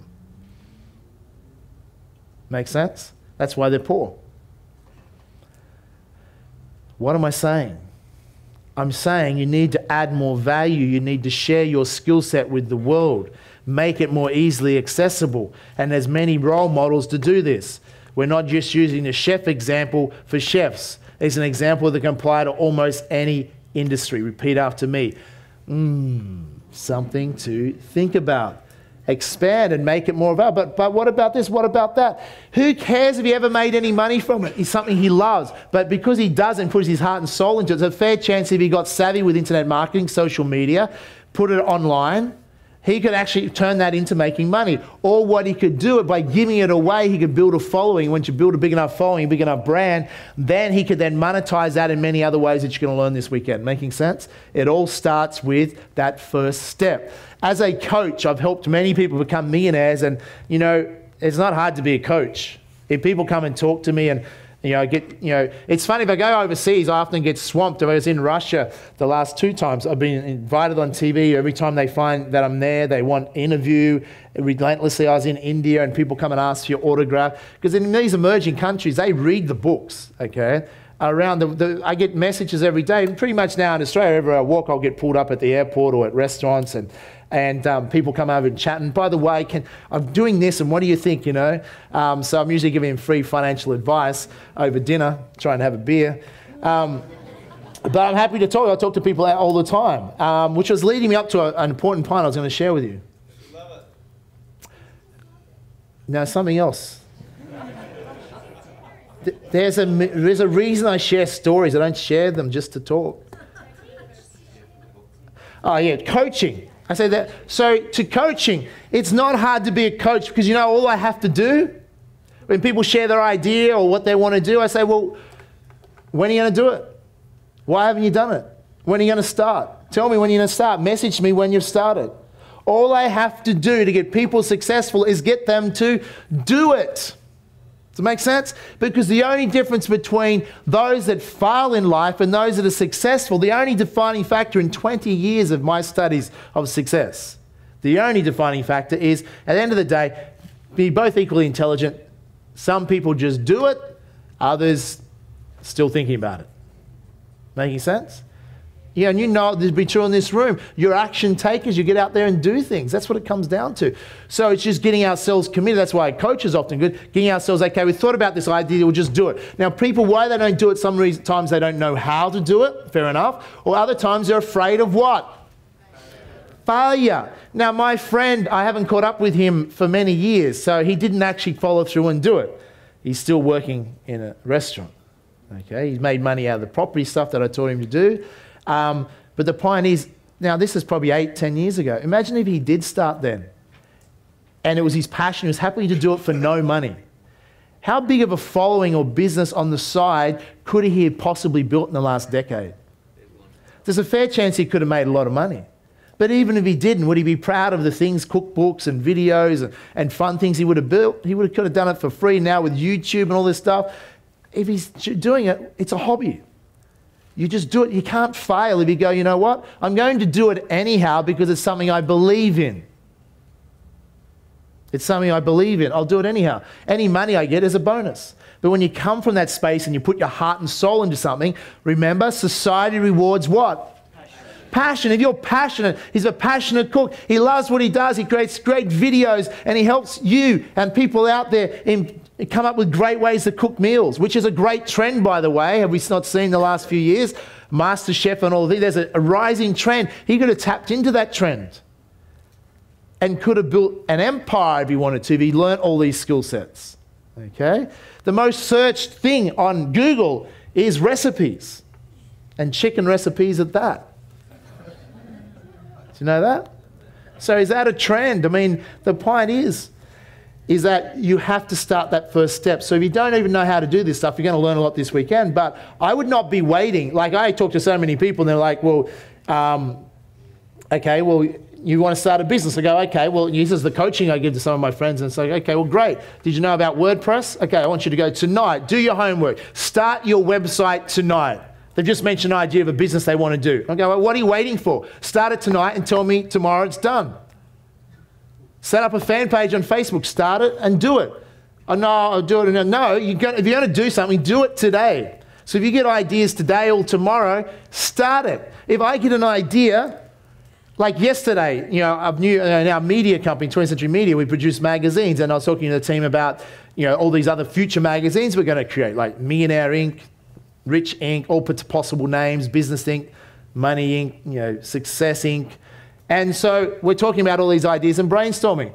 So I don't just talk about it. In the meeting, I email to my marketing department and go, okay, can you quickly go and register all these domains in case we use them in the future? Does that make sense? Now, if I wanted to launch some of those titles, I could get them starting to build a website, WordPress. Within a day or a couple of days, they could have a website built.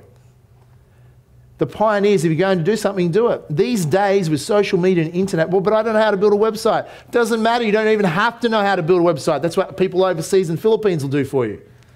Okay, well, websites now, well, you can build them yourselves without HTML. There's all this new stuff that's out there. So it's getting started is the hardest part. Because once you get started, you get momentum, you learn what's working. And if you're not looking at it as failure, you're looking at it as learning experience, what do you got to worry about? What have you got to lose? People are like, oh, try a new business. What if it doesn't work? They're worried about the embarrassment of their friends if it doesn't work or whatever. What have you got to lose in new businesses these days? You're not putting up a lot of capital. You have nothing to lose. So don't see it as failure. See it as an opportunity to learn and grow. So if you guys are serious about tapping into a lot of new technology and internet businesses and things this weekend, you want to start before you finish Monday. You want to get your WordPress site up and running. You want to get your Google accounts and testing and Facebook accounts and running ads if you want to test new advertising. And that's the only way you'll learn. That's how I learnt. And so, making sense? There's no excuses. No, I'll think about it, do it one day. Bullshit, you won't do it now. Do it now, okay? That's why I have my iPhone in seminars and I'm emailing. Now, admittedly, if you delegate, you don't have to do it all yourself. You know, you're good at delegating. Entrepreneurs, that's what many of you have to also. Maybe if I get time this weekend, I'll go through some of that time management system. If I don't, it's on DVD. If you're an entrepreneur in this room, if you want to be more productive and efficient, doesn't matter who you are, more productive and efficient, you have to manage your time better. And the most successful and wealthiest people on the planet are very good at delegating. Very good at delegating. I don't do things for myself. Does it make sense? Now I can because I've had to do it in the past. But why would I wash the dishes? Not to be arrogant, but why would I wash the dishes? It's a $10 an hour activity. In Australia, it's $17 an hour. Why would I do that unless it's a form of meditation that enhances my life, which is unlikely? I'm better off paying someone else to wash the dishes so I can go and create $10,000 an hour in wealth. You know what I'm saying? Why would I mow the lawn when you can outsource that? So what are you doing mowing the lawn and washing the dishes if you want to get rich? Okay? Does it make sense? Stop wasting time. I know you might have spouses that tell you to take the garbage out. Tell them you've got more important things to do. You get divorced, it'll cost you millions.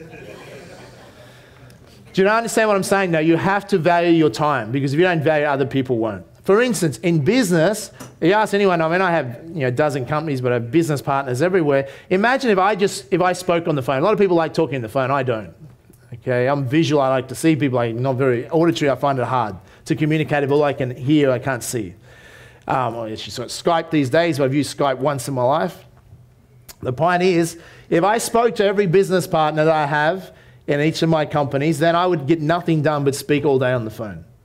I don't speak on the phone. So if I start a new company, a new business partner, I quickly educate them that they have to SMS me or email me. Don't Skype me, don't phone me, because you can phone, I'm not going to answer the phone, because I don't have time for that. Because I can send 20 emails at a time and do 1 or 2 phone calls. And the phone calls usually have to go back to an email anyhow to document what the meeting was about. True? Not all the time. Sometimes phone calls can be handy too, but if it's going to be a phone call, it'd be a preset meeting that's already been discussed in email, what it's going to be about, preset meeting to get something covered in that meeting. Does that make sense? I don't do that many meetings either. I was going to write a book years ago, how to run companies without meetings, because most companies have too many meetings. Committees and meetings, and nothing happens. You got to have a balance, but you don't want to be tied up in just not doing stuff. So I use technology as much as I can to be efficient. So one of the reasons I can travel, run dozens of companies and have lots of free time is I'm very good with my time. And I'm very good at delegating. So you have to have a good team, and that takes time. In the beginning, most of us are perfectionists. We're like, well, I might as well do it myself because at least I know it'll get done. Who's ever said that before? Okay, I might as well do it myself. We all have that element of perfection in us, but you're never going to create much wealth unless you can learn to train others to do things. They may not be as good as you, but it's just like Richard Branson says, you've got to allow people to make mistakes. He's very big on don't criticize your staff ever. Highlight to them what they've done well. Look for things they've done well and reinforce what they do well.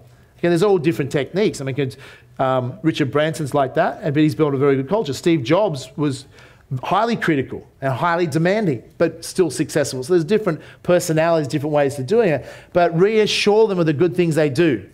Highlight what they don't do right, but reassure them of the good things that they do. So it's a positive message for them. And allow an environment where people can make mistakes, but try and minimize the cost. Because generally people only make a mistake once, okay? They'll learn a lot from that, okay? So you have to have that ability to be a trainer in your organization, so you have people that can do it, because you can't be doing everything. And if you're trying to do everything, you're never going to get rich. You need to be able to go, how can I delegate, outsource, have other people take over some of the workload? Because you have to be the Richard Branson of your business. You have to be focused on the PR, the strategy, working on it, new ideas, being creative, being happy and friendly, team morale, team boosting, things for your team, throwing a party, celebrating, enjoying it, motivating the troops. You can't go out there and fight the war yourself. You have to be coordinating that. Making sense? Very good. Okay. Shall we continue? Who's learning some things? Okay, so let's look at how do we go about marketing. The world has changed. The world has changed, but some fundamentals of marketing haven't. It depends what industry you're in. But we're going to talk a lot about social media this weekend. I don't personally claim to be a social media expert. However, I use other people and my team that have to be and learning those things. And it's a constant thing. What we could teach on social media today could change in 6 months. But I'll teach you the marketing fundamentals because they haven't changed. How do you grow a business at low cost or no cost? Jot this down. We'll draw this. What I'm going to share with you is what I call the marketing funnel. What's it called? And you can add this to most businesses. There's always exceptions, but you've got to work at the exception. Business is about a marketing funnel. At the top of the funnel, you want to fill the funnel with lots of what?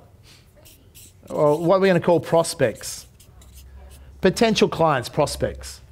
And down here is the funnel is going to come out and you're going to have a customer or customers, okay? They're going to go through the funnel. So you have to create a marketing funnel. Now here's the challenge for most people. They're in business, they start off, they don't have many prospects or many customers, so they're really desperate. If you're really, guys, if you're trying to date a girl when you're at school and you're really desperate and clingy and you know, what does it do to the opposite sex? Pushes them away, okay? So you have to be opposite to that. You want to have so many prospects and so many potential girlfriends, okay, that you have choice. True? True. Now, if we change the other way, that's what you want to have. You want to have choice. So you want to be in a position of strength to negotiate. If you're in a position of weakness, you can't negotiate. So most people are desperate and will take on any client, especially in their new business, because they're like, I've got to make revenue. I've got to pay the salaries. I've got to cover the costs. I've got to make a profit. True. But you want to change that around. You want to be and say, you know what? I'm going to build a community, but I'm only going to work with certain type of people. It's my business. It's my life. You're going to spend a lot of time at it. So I want a business I enjoy. I want a business I'm going to work with decent people. People similar values, and you would set a criteria for that. But what you want to do is get yourself in a position of strength. So you want to have that many potential prospects that want to deal with you, okay? That many potential ones that then you can go, you know what? I can't work with them all in my company, whatever your product or service is, so I'm going to have to be selective, and I'm going to work with ones that meet this criteria. Making sense? Is that completely opposite to how most people do business? Most people are like, they're trying to chase every customer down. They're wondering why they're running away. They're in sales and they're harassing people and they run away. It's not the way to do business.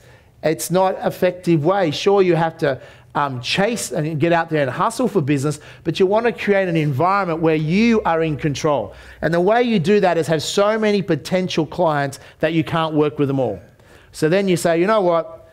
I'm only going to work with XYZ client.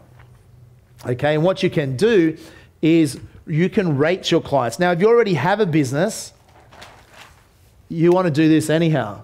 Okay, so you might have your marketing funnel, but what you want to do is rate your clients A, B, C, or D. Now, A clients might be the clients that have plenty of money. They're not going to worry about price. They've got the money. They want your product or service. They always pay on time, and they're a real joy to work with. They're your A-type clients. Okay. B clients might be very close, similar. Maybe you don't pay as quickly, but you're happy to have them. C clients might be, they bitch and moan about the prices. They whinge all the time. They take up all customer service time, and they pay late. You probably don't want them. Okay. So what you want to do is grade your clients. And first of all, you know, who is your client? Jot that down. Who is your client? All right, now here's the common question, common comment many people go, Jamie, everyone is my client. Who's your target market? Oh, everyone is my target market. That's why they're not successful. And everyone's not your target market, and everyone's not your client, so get over it. If you can't narrow it down, one thing I learned off Ruslan Kogan, he sells TVs right online. He's someone that could say, oh, Jamie, everyone's my target market. No, Ruslan is successful because he goes down to the smallest niche. He has segmented his market so well. He doesn't chase everyone. He chases niche after niche after niche in such a specific way. Absolute detail, using Facebook, etc. in particular to identify and get a message to that particular market, which will be a different message to a different market. Does it make sense? You have to be niche, jot that word down, specific niche. You have to be so detailed and go for your target market. Now, there might be several target markets, but you've got to know who is your client. The second question is, who has your clients as well? Who has your clients already?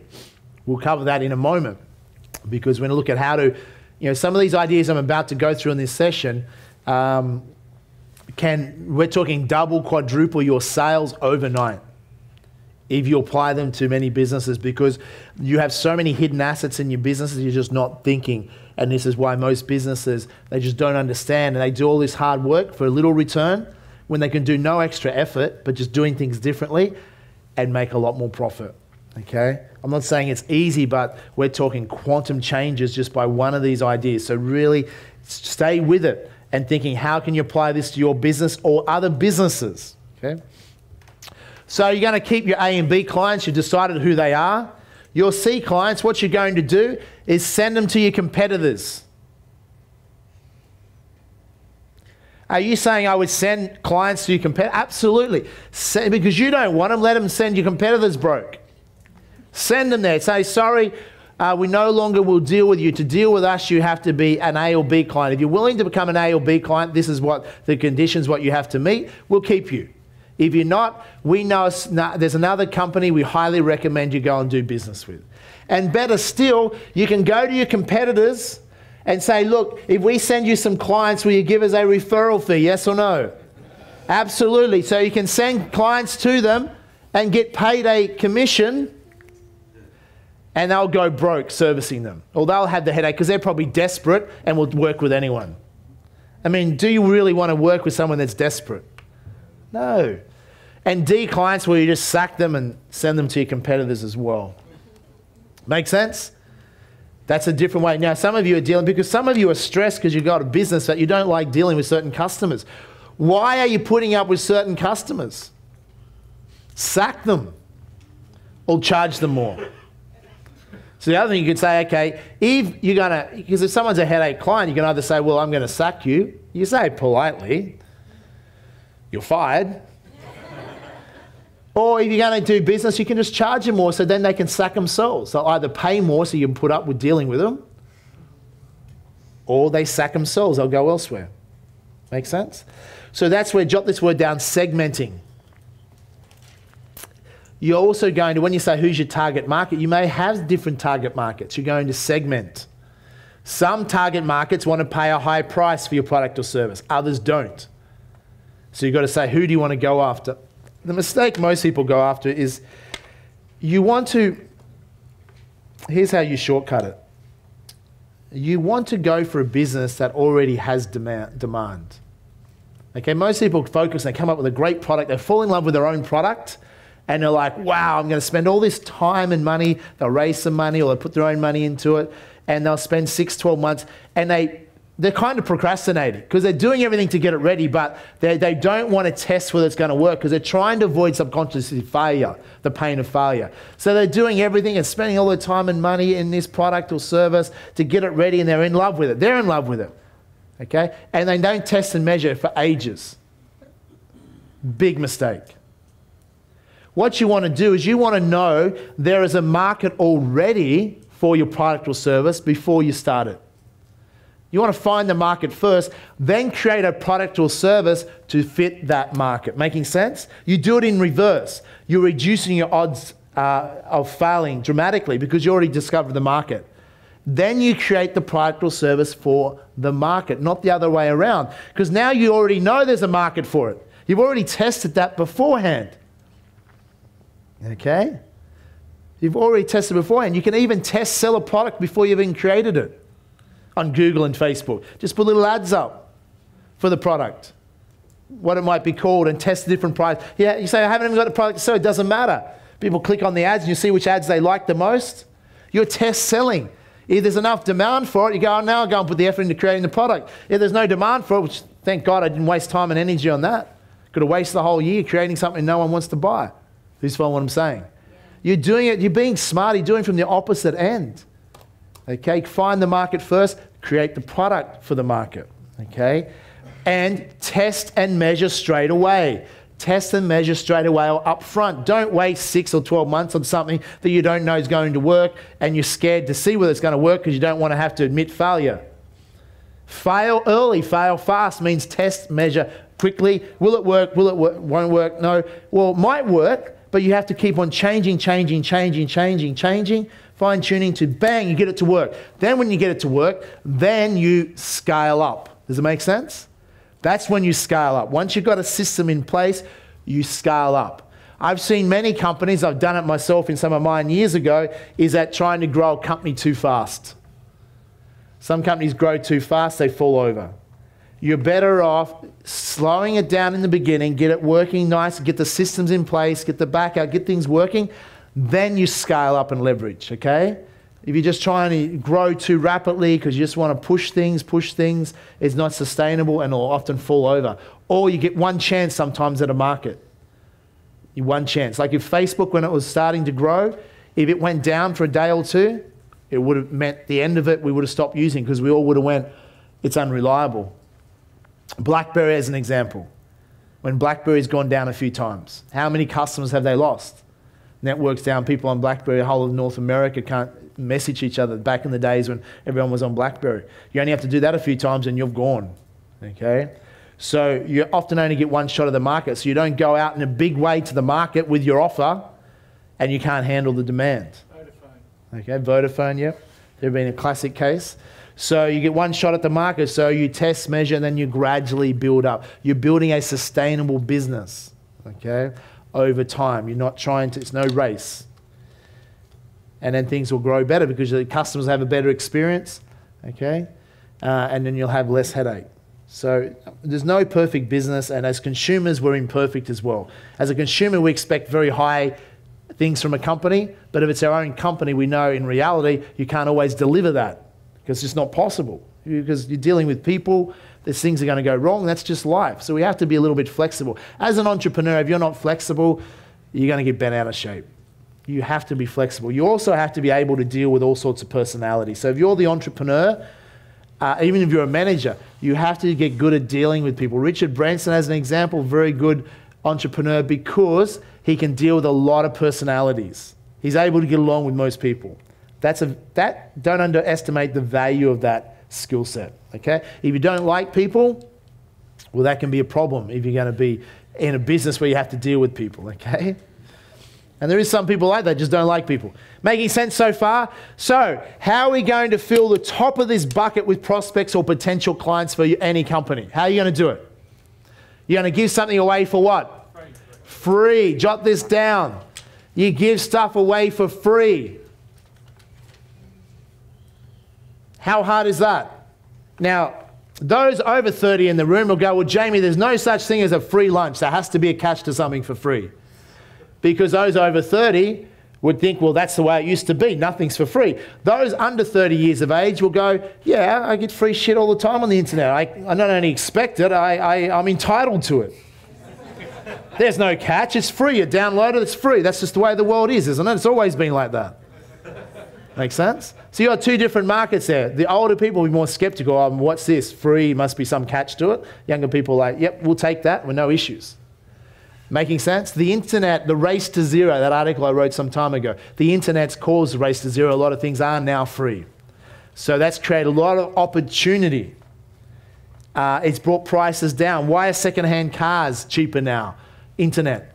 Because now you can go on the internet and you can see what all the other prices of similar car are. So it's harder for people in the old days. You could charge a lot more because access to that information wasn't available. You don't know whether that's a good deal or not. Now, boom. So many industries have been turned upside down because of the free model. And we'll go through some examples. They will give you, I don't know whether they've given to you already, the business manual for this weekend. Did they email it out to you? Yeah, so if you didn't get an email, so it's a PDF. So but some of these examples, in a lot, there's a lot of templates. There's a lot of stuff in there for you guys.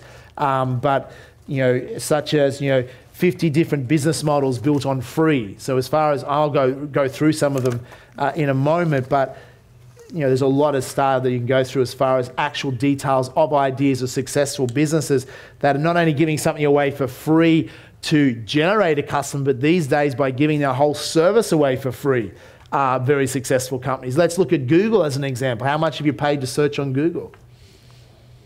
Nothing. You're part of the Google community. You're a fan, or you use their service. They've never asked you once for money. They've built a whole business on free. They give their service away for free, but they charge advertisers to advertise on there. Does it make sense? And they reshape the whole advertising industry. Google turns over $1 billion in sales in Australia alone. Okay, hugely successful model. So, but generally in traditional business, we'll give it away for free to get massive demand. Then we have the filters. So out of that, we have, what can you give away for free? Well, tell me, what can you give away for free in your business or businesses? Information about your business, a free report on how to save electricity, or if you're an electrician, a free report how to save electricity, and then it could go into by having the proper plugs and systems in your house, etc. You can save money, and at the end of it, it leads to contacting them. Does it make sense?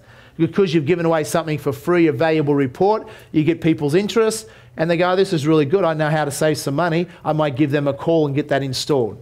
Making sense? What else can you give away for free? What else?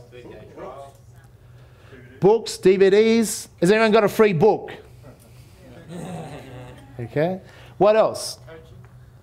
Free consultation, free coaching, free trial. Software is very big on that. Free trial, download a free trial or free app. If you like it, you might then pay for the more premium app.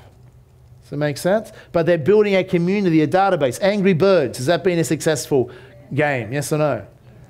Yeah, they made so much money though. My friend caught up with the founder in LA recently, and they were saying that they no longer bother improving or coming out with extra games of Angry Birds. I mean, they've had 1 billion downloads. I mean, they've got 1 billion customers. That's not a bad community, because they make so much money now from merchandise, because every other product wants to use the Angry Birds across clothes and toys and everything. They're making so much money out of merchandise and licensing now, they couldn't be bothered doing much as far as creating any more Angry Bird games. I mean, hugely profitable. And something so simple like that. Now, interesting about that, it was their 50-second game that they created. Angry Birds was. And so they did 51 games that weren't that successful, and the 50-second game they created Angry Birds. And he noticed when he tested it, his mother was using it, and she's like, and she does not even a geek, and was enjoying it, and he knew he was onto something. It's like, wow, my mother even likes this, Angry Birds could be popular, and boom, hugely successful. What else can you give away? Free samples of your products? Yep. Free quotes? Anything else? Free seminar, free newsletters. What's that? Yeah, merchandise, things like that. So what you're doing is generally, now every business is in the information business. Is that true? It doesn't matter what business you have. You would have a website or a Facebook fan page, and you would have some form of information you've got to give away to let people know about what you do. So the best way, jot this down, the best sell is what we call educational sell. You should be educating your clients. In any industry, it should be educating your clients. Once again, you're adding value. You're coming from, jot this down, trusted advisor. I think Paul used those words, trusted advisor. If you establish credibility, you can come from a trusted advisor. So you're there to advise and assist your community, your clients, your fans, okay? So you're coming from that perspective in whatever industry that you do, okay? So you're giving away free things to build up this, and then you're going to filter them. Then what people will do is from the free, X percentage of those free prospects will then buy your product or service. So your product might be product 1, okay, whatever it is, and they will buy that product or service. Makes sense? And you start making money. The key is to fill up this funnel here So you have a lot automatically purchasing. So jot this down. One you want to do a lot in business is automation. Okay? Now with the internet, creates a lot of automation automatically. Okay, I bought some flowers 2 days ago. Now, online, so I can do some things myself, right? And I was amazed, what a perfect business model. Flowers, you know, all flower stores, most of their orders now, I don't know the stats, I dare say a majority of their orders are online. Go online, select where you want the flowers sent, somewhere near that area, enter your credit card details, select the flower package, and boom, done. It's like so simple. I'm thinking, what a great business. Do you know Domino's now gets something like 54% of their orders for pizza is online? Who orders pizza online already? You download the app and wait. Why? It saves you time, etc. Whoever thought pizza could be an automated internet business? It's phenomenal. What the internet, because we now become internet savvy thanks to smartphones. Predominantly now with smartphones, we can order off our phone. So that's really changing the world. So as businesses, we really have to adapt to the future trends. If you don't have a website, well, then you're just not in business. If you don't have a Facebook fan page, you're just not, you know, and your business isn't on Facebook or Twitter, you're not really in business. So you have to be up with the trends. And we used to be our grandchildren would go to see our grandparents for wisdom. Now it's the grandparents going to see their grandkids to know how to turn a computer on or what's this Facebook thing. Okay, so the world has changed. One of the things that we must understand is that, and I was talking in a conversation last night about this, is about coders. In other words, Mark Zuckerberg was saying what I'd be telling kids to be doing now is go and study programming, like code, how to write code, because the future is all about that. But think about entrepreneurs. It's going to be like a new language. Imagine if you're trying to do business and you don't know mathematics or English. How limiting would that be? So the reality is if we don't know how to create code, then most of us are going to be in a situation where we don't know the language of the future. So we're either going to have to employ these people or learn that skill set ourselves. So for the younger people, definitely if you can write code, how many apps can you create? How many future software type things can you create? There's massive opportunity in that. So remember, the world is changing. So are we going to keep up with that? We either have to have the skill set or we have to buy the skill set. Make sense? So in other words, you employ the skill set. So I got the idea straight after talking, going, well, it's probably a good idea to employ a coder. Someone that knows code to be just working on creating stuff, like a research development arm of your company. I mean, rather than paying for apps, imagine if someone, developing new applications, if only one of them becomes successful. So there's a whole range of opportunities now. Kids that are selling apps, might only get a couple 100,000 for them. Some a couple of million for them in Silicon Valley. That's happening all the time. They create an app, they get 2 or 3 million for it and go and buy themselves a nice apartment. Well, or if you create a really good app like, say, Instagram, and you get $1 billion for it. 12 staff, hasn't made a profit, $1 billion. That's what's available now through this new technology, through what the world has changed to, and that didn't exist 5 years ago. Who's excited by that, by the way? Yeah. Okay? So you either have to learn those skill sets or hire those skill sets. Is this making sense? Yeah. So you're going to apply this to every business. You ought to be thinking, how can I get a lot of potential clients so I can afford to be fussy and only work with the best ones? Okay? And how you're going to do that is you give stuff away for free. So how hard is it to be a good marketer? It's not. You just have to give stuff away for free. Does everyone get that? Now, how many restaurants you say, well, here's, okay, give a free coffee away and you'll fill your restaurant. Oh, no, we couldn't do that because they're focused on the cost of giving something away. But they have never worked out a lifetime value of a customer. Let's look at an example. Stefan, who's heard of Stefan Hairdressing? He's pretty big in Queensland. He built a whole business model on this, okay? So his marketing funnel was hair dressing salons, okay? So he figured out that if he gave away, especially when there wasn't enough people in the hairdressing salon, so he got his staff and gave him promo cards to go out in the shopping centres where they were and give away a free haircut, okay? Now, target market was predominantly women. Why? Because women spend a lot more on haircuts. True, women? And women tend not to change their hairdresser as often. Men, we have no loyalty to a hairdresser. We'll go to the nearest hair, wherever we get our hair cut, true? And we'll pay hardly anything because we don't get charged anything. The world is a sexist world, is it true? Women have to pay 3-4 times the amount, okay? I'm not sure the sexism is coming from the men, though. It's usually female hairdressers that charge. That's the way the world is. But women will spend a lot more. So he knew his target market was women predominantly because they'll spend a lot more, okay? Not only in their hair, but everything else, facials, etc. So he could afford to give away a free haircut because he was able to measure. Now, obviously, he tested and measured on one store, okay, free haircut. Let's say if he's already paying the operation cost of a store, the free haircut's not costing that much more, okay? But let's say it's costing him $3 additional cost, and he gives away 100 free haircuts. Now, to get 100 people to come in for a free haircut, he might have had to give away 500 vouchers. Make sense? And then 100 come in, so it costs him $300 hard additional costs to cut those. As an example, I don't know the exact figures are. These days it'd be a lot more. But this is how he built his empire. So, but then what you've got to do, understand this, you need to know jot this word down, lifetime value of a customer. Some of you would have heard that before, some of you don't.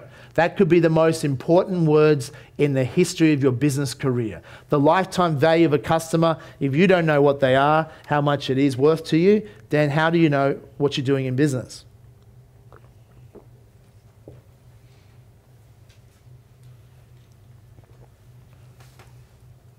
Lifetime value of a customer. What does that mean?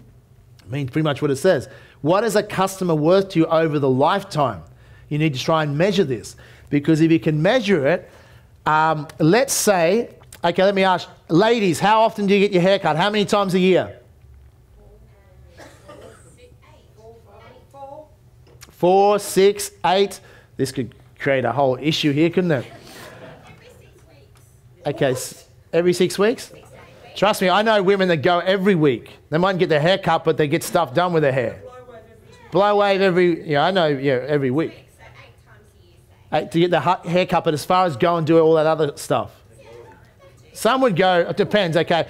There's some women that go every week, because I know, okay.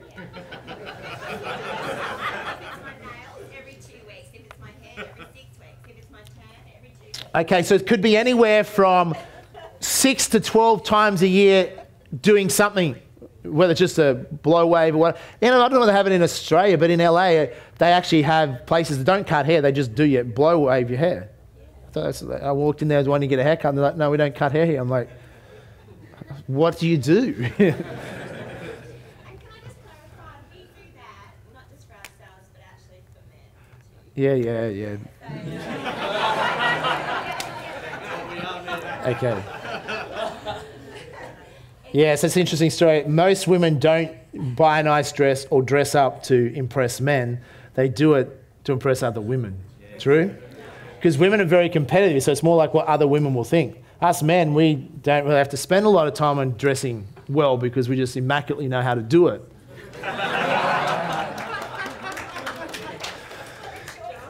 Okay. Yes, true. No, it's good that that's the first woman I've ever heard that's dressed up to impress a man. I've never heard that ever before. So, really? Yes. Well, I dress to impress myself first, and then secondly a man, and I don't care about just tell a woman. Oh, okay, yes, that's good. Okay, thank you for sharing that. Can we get this example right? Let's say blow dry your hair, something with your hair, cut your hair 6 to 12, let's say 8 times a year. You do something, okay? Let's say 10 for easy figures. The point is, and how much do you spend on a haircut if you're a woman? $55? 100? Does anyone go to Turak? How much is it in Turak? 155. Okay, so it depends where you go. So $100. Okay, $100. Okay. If you went 10 times a year. Is there women in this city that would spend $1,000 looking pretty a year? Hell yeah. I don't know. So this is actually fairly understated. Okay. So that's $1,000 a year. Okay. Let's say he's given away 100 haircuts It's cost him $300 extra cost in the salon because he's already paying cost of people to be there. And that's cost him, what, $300. And let's say, how many of these might come back? If they've got a free haircut there and they like the experience, out of 100? 25% could come back? Sometimes maybe more, depends on the experience, etc. Okay, let's say 25%. So 25 of them become regular clients and they spend $1,000 a year each as an example. So he's picked up $25,000 in extra revenue. And now how long do you stay with your hairdresser for? 1 year, 2 years? What's the lifetime expectancy of the client? Would it be 3 years average?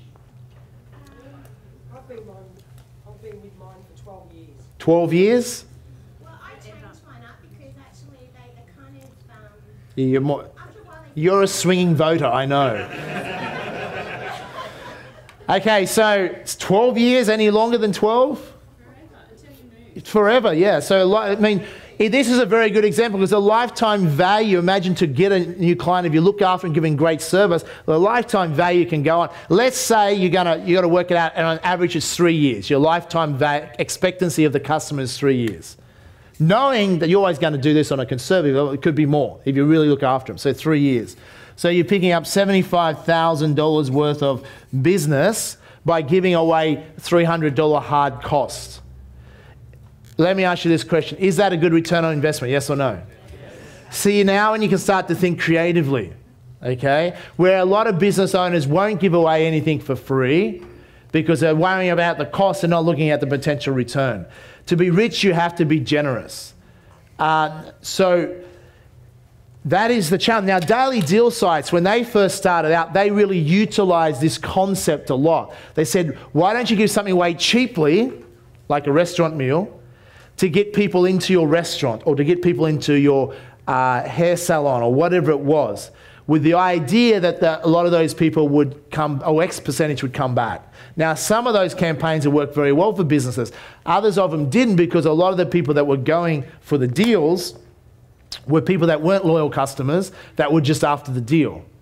Okay, you know, groupies, they called them in the US, Groupons. They were just after deals, so they weren't the targeted client was the challenge. But even then, if they only got a small percentage, they could still profit from that long term. Making sense? So you've got to look at how do you drive people to your business in the first place. You've got to have a good product or service to get people to stay. You're just assuming that. But you can see some of these concepts can rapidly grow a business. Now, is that more effective than him running a yellow page ad? You know, like biggest waste of money on the planet, okay? All these old type, you know, or paying for directories listings and all that crap. So once he's got that to work on one franchise or one of his stores, he can now scale out with confidence. He can now go, do it on all the stores. I can afford it because we know it's going to work. And they've got to make sure they can handle the business. The challenge with some of the daily deal campaigns for businesses, they got such an influx of business they couldn't handle it. Okay? And because they weren't getting paid a lot of money up front, they were treating the customers poorly. As a result, customers wouldn't come back. So it's got to be done properly. That's why you test it, measure it. Once it works, boom, away you can go. So you want to be thinking of all those potential ways that you can do that. Quickly turn to the person next to you and teach them how to rapidly grow a business with little or no cost. Go for it. Okay. Making sense so far? Yes. Who has thought of at least one idea to increase revenue? Raise your hand. Who's thought of many ideas? Okay. You can test and throw these around, but really want you to tap into your creativity. When you're here this weekend, you know, I think they've got drinks on the end of each day, and these events will finish earlier than like our typical other events, which will go late to 1 a.m. in the morning. So these will finish by at least midnight. And no, we have one final. I'll finish up soon. We have one final speaker. The speaker you have this afternoon is great on social media, which fits in what we're talking about, how to grow your business with social media. And then I'll be back tomorrow as well. We have a whole host of speakers for you tomorrow. And then we finish up Monday night. I'll be back on about 6 o'clock Monday to wrap it up. So I'm going to take a few questions here because, you know, what I'm suggesting while you're here is really network and share ideas and ask people what they do because you'll get ideas. This is a chance to cross-pollinate. In other words, people from different industries. The challenge in most industries, if you ask them, why do you do what you do? And they'll go, well, that's because that's the way it's always been done. They just copy each other. When you could go to other industries and see what they're doing and bring those ideas back to your industry. Many of them will apply. So don't just do the same thing, same old, because that's the way it's always been done. Tomorrow I'll talk about, when we go into marketing a little bit more, there's so many different ways to grow a business, and this is giving you a big clue, the start of it. But there's also, most businesses have hidden assets. So if you have a business, you're probably sitting on hidden assets that when I share some of them with you, you'll be able to turn them into cash instantly. Where you can make a lot more money with no extra effort. Most businesses are doing all the hard work and not getting the profit, and I'll explain to you why that is. Before we do that, does anyone have any questions? Let's take a few questions on, we'll start right down the front, on what we've covered so far. Far away.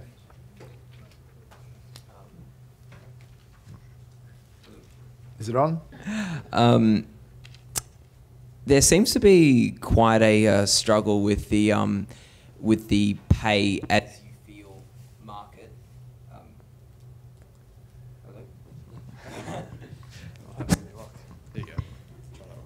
Thank you.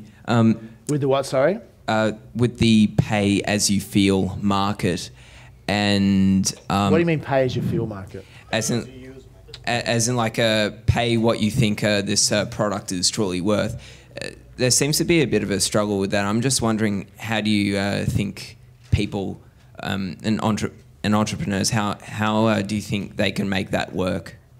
Okay, so can you give me some examples? I'm not familiar with it. What do you mean by pay as you feel, or pay how much you think something's worth? What's some examples of it? Are you familiar with the restaurant Lentil as Anything? Oh, okay, yep. There's that. They've been through quite a struggle, and also there's... Is there some? I've seen some of those restaurants where it's a non-profit type restaurant. Pretty much, yeah. But they've been struggling to keep alive because it's been a bit of a difficult thing.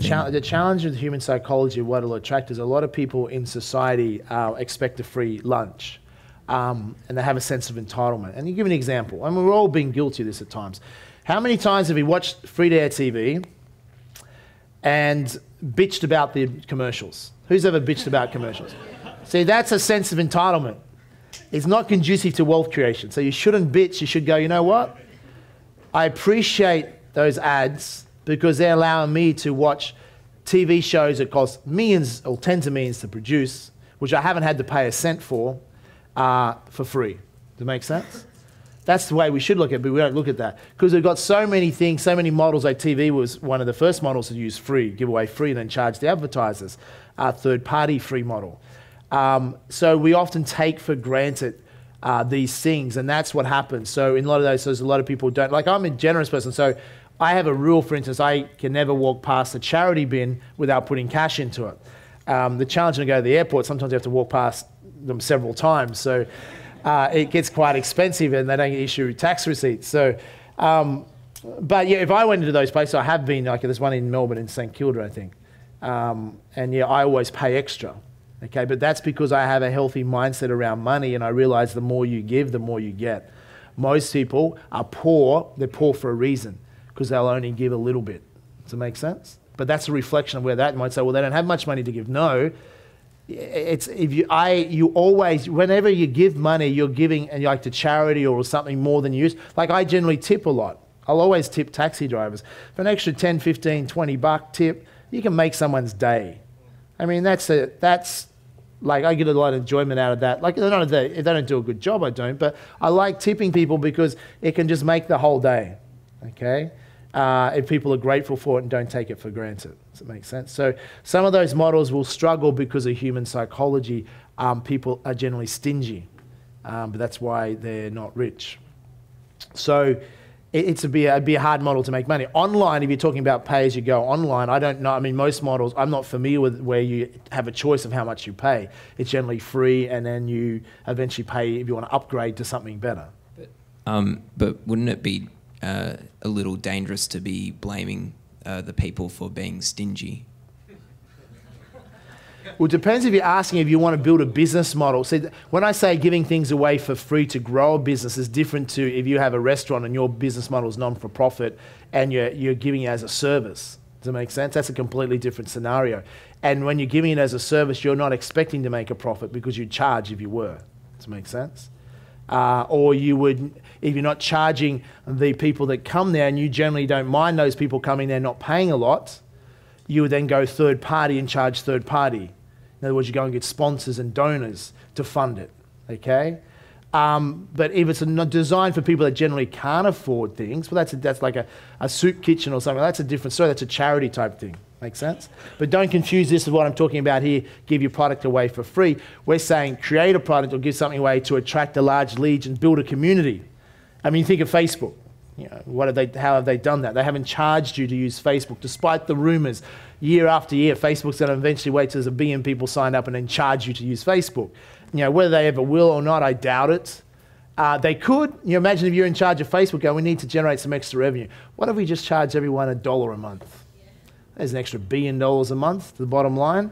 It would kind of be tempting, wouldn't it? And they'd make a lot of money, but they'd probably shrink it, etc. But what they could do, Facebook could make a lot more money. They could say, well, if they wanted to, if you have when you get to 5,000 friends, you can't have any more friends. So why can't you pay a fee per year to increase that to 10,000? They could easily do that. People wouldn't mind. Or what they may charge in the future is fan pages. If you have a fan page, usually businesses are doing those things. So they will be prepared to pay a yearly fee ongoing to have a fan page. But Facebook doesn't at this point because they're going, well, we'll keep that free, keep giving those free services. We get more and more people coming there and we're making money from advertising. So we want to grow that advertising model. But you'll see Facebook get much more aggressive at monetizing their hidden assets. So that'll be a great example to watch how they monetize what they do. And they're already charging where you can pay to have your posts show up higher, etc. So they're testing, and they tested that in New Zealand as an example. New Zealand, any Kiwis in the room? New Zealand, we always welcome our Kiwis. New Zealand is a test country. It gets a lot of products first because companies around the world test it on New Zealand. It's a small economy, but it's a Western economy. So it's a feel for a lot of markets, whether they'll work around the world. So New Zealand often gets a lot of things first, okay? Because they're a great test market. Does it make sense? Any other questions relating to this? We'll go down the back very quickly. Far away. I was just wondering, how can companies give things away? So there's obviously a big benefit in giving things away for free to build the customer base, but how can they do that without devaluing their currently established brand and potentially isolating their full paying customers? So an example of that we're speaking about is the restaurant Kobe Jones, who advertise a lot on Groupon and those websites, yet their brand has been established as a more high paying restaurant. So yeah, just get your views on that. Yeah, no, I understand where you're coming from. So what you do, when we're saying giving, what you might call it, is sometimes it's, jot down this word as well, loss leader. So sometimes you're not always going to give something away for free. It might be what's a loss leader. As an example, Google now has tablets out. Is that true? What are they called? Who knows what Google's tablets are? Nexus. So that's considered a loss leader. Apple sells their iPads, etc., at good profit margin because Apple can do that. Google is not interested in really making money from the Nexus and the tablets. That's not their outcome. They have a third-party business model. In other words, they get more and more people using Android on their tablets, even if it costs them money to get them in the hands of people, because then more people will use search on Google and they'll make more money. They make their money from advertising. Does that make sense?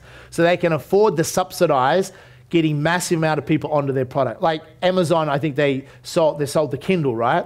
They lost money every time someone bought a Kindle, but they've used literally billions of dollars to subsidize those losses because the more people using Kindle and all more people using their products, they'll make money through their other divisions, i.e. buying things on Amazon. Make sense? So you've got to weigh it up. Some products you'll give away for free, or some of those businesses don't have to give away their core product. What they can give away is create a report or a digital product, something of value that exposes the company. Give that away for free to attract the people at the top of the funnel, and then that exposes them, more people then will buy their core products. Does it make sense? So that's what you would look at doing. So that's why you would test and measure.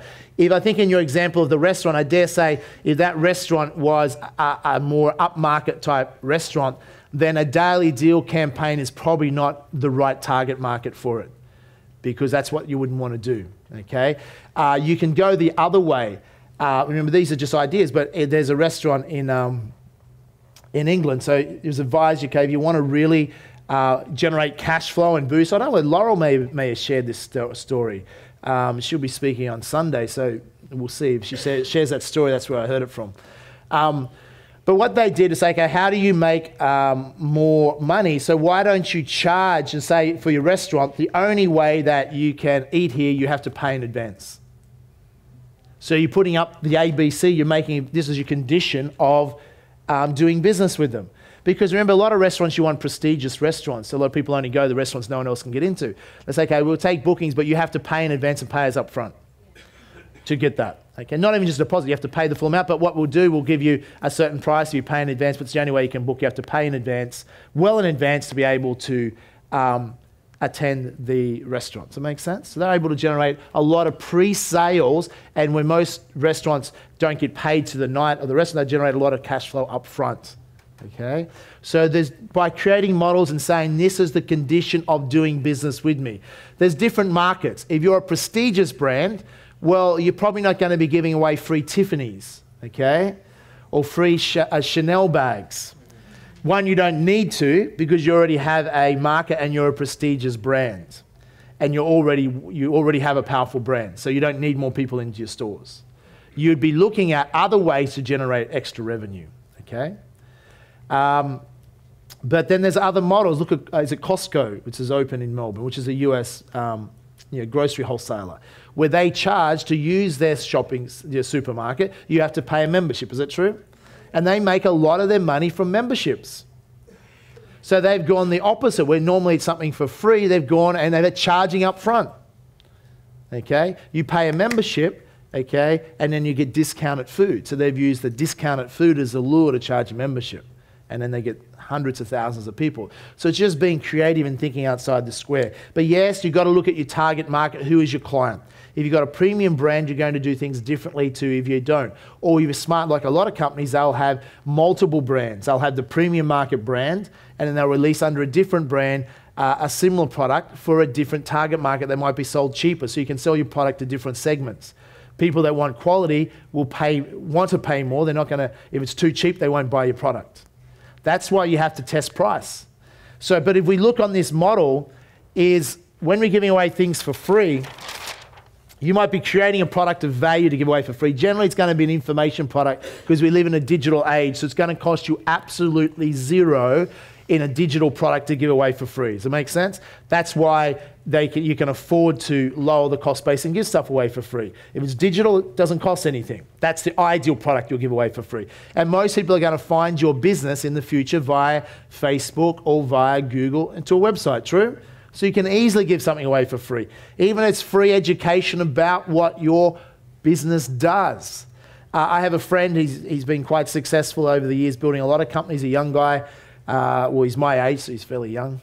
And he's moved to the US, and he started the business 6 months ago. He's doing $100,000 a month already. He's got 6 staff in the US and about 40 outsourced staff through Odes overseas. But all they do is they create video animations. You know, the corporate videos companies used to have. Well, now that doesn't work anymore. It's all about people watching on YouTube or the internet, really cool, animated corporate videos that sell and tell the message in a funny way about what the company does. Because people on YouTube, they'll watch this stuff. He charges $3,500 per video to create for a company, outsources most of the work, and companies love it. And the business is just taking off in America because it's quite inexpensive for a company to create it. Because you've got to get impact. You've got to have some way of reaching people online. So if you've got something that's funny, that's animated, that's exciting, rather than a boring, bland corporate video no one's going to watch. So they can create this and give it away, and they get lots of hits or lots of viral traffic if it's really cool, and they generate a lot of exposure for their company. Making sense? Okay, so with technology these days, there's a massive trend moving where more people become publishers of their own books, of their own magazines, of their own DVDs, thanks to YouTube and Facebook. Randy Zuckerberg said when she was out here, Mark Zuckerberg's sister, a few months ago, and she said, basically everyone is a media company. You don't understand that. And here's why a lot of people aren't wealthy. I see so many people on Facebook, is some of the stuff they write on Facebook is just ridiculous. And I'm thinking, these same people would like to be wealthy, but they're not wealthy for a reason, because they put dumb stuff on Facebook. They don't understand they are a brand. Every one of us is a brand. We are a product or service and a commodity, whether we like it or not. And on Facebook, and Mark Zuckerberg's, his goal was to say, and with Facebook, one of these goals was that people shouldn't have a separate professional life and a separate personal life. They should be congruent, they should be the one person. Now, whether you agree with that or not, that's one of Mark's goals. You say, I want people to be authentic, and they shouldn't have separate lives. Who they are professionally is also who they are as a person. True? Which is, there's a lot of truth in that. And that's what was one of his goals with Facebook. So, but if people, how many people don't realize they might have a professional life, but then they put dumb things on Facebook, and they lose their job, or they lose clients, or the classic case was the guy, the CEO of Energy Watch, was it, that lost his whole company because he put racist comments on YouTube or something. Okay, in a drunken state or whatever. I mean, that's whether we like it or not today, the level of social accountability has become very high.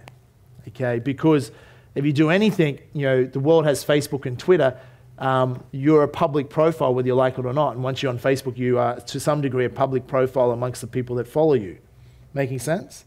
So you see so many people, they don't understand they are a brand. So they'll write stuff. I've seen it with some people, they write stuff that's just dumb. Everyone had a share price, their share price is going down like this every time they write stupid messages about stuff that's not adding value, about stuff that people don't really want to know about. Or really, it's a private message they should send to that person privately, not in a public forum. Who's following what I'm saying here, the dumb stuff you see on that? Are they enhancing their brand? Are they building credibility and respectability? Are they building a community that would follow them? Absolutely not, because they don't realize they are a media company, but what they're putting out there about themselves is not building their brand. Making sense?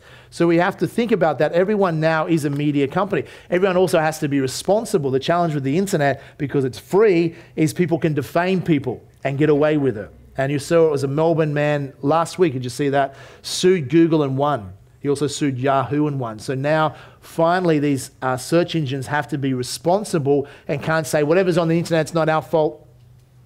When people search through Google and find defamatory things that are false and misleading, damaging people's careers, then now Google is held responsible. I sued Google in the Supreme Court 2 years ago, or 18 months ago. It was the first landmark case of a victory against Google worldwide. Over a hate site, because Google knew who ran that and they got sued and Google lost. So eventually there'll be more and more people now after this case in Melbourne case where they lost that will start suing Google. Or Google, what they'll have to do is when they're threatened to sue, they'll have to remove the links, which should be the way. The internet needs cleaning up. There's no regulation. I'm not usually a pusher of regulation because we're usually over-regulated, but you've got to have that balance. Is that true? Because you can't say those things in a newspaper and get away with it, but on internet people can. So that's what's going on in those cases. The other thing I wanted to cover before we're going to have a 5-minute break and have our final speaker on for today, I'm going to be back tomorrow and go through some more things with you so that you can digest this, and then we'll go in how do you really quadruple your income. But here's one idea for you is what you want to be doing is that let's say you have a product and you sell a product, and let's say 5% of the people that come to your website or whatever end up becoming a client, and your product is, you know, whatever it is. Let's say it's a $1,000 product and 5% buy. So every 100 people come here, you generate 5,000 in sales. Okay, makes sense? And the internet's great because you often can automate a lot of those sales. A lot of companies do all that work to generate that, and then they forget about looking after their customer, and they go back to focusing on getting another 100 prospects. Making sense? Advertising, spending more money. And that's their entire business. When it's not very smart. What they should do is go, what else? There's a saying, it's 7 times, jot this down, it's 7 times easier to resell an existing client than it is to find a new one. It's also far more profitable because you don't have to spend on advertising dollars anymore. A relationship has been built. There's trust there. 7 times easier to resell an existing client than it is to gain a new one. And this is where most businesses fail. They neglect their existing customers because they're too busy chasing new ones. True? That's one of the biggest causes of failure. When what they should be doing is going, what does my community, what do my clients want? What else do they want? What else can I give them? How else can I enhance their life to help them to go where they want to go in whatever aspect your product or service is? That's what they should be thinking of. Then go, how do we then develop jot this word down, back-end product. How do we develop and the product number 2, which we call a back-end product? In other words, this is the front end, the first product clients come into the store for or into your internet website for. Your back-end product is what is the next products they may then or services invest in. Often a back-end product is where you can make more money and you can effectively double or triple your sales by not chasing new customers, but by simply creating another product for your existing customers. Who's following what I'm saying here? Repeat after me. Something to think about. You definitely should be thinking about this in business. Now, somebody might go, I'm already doing that. Well, then how do you create another back-end product where you might have product 3? Does it make sense?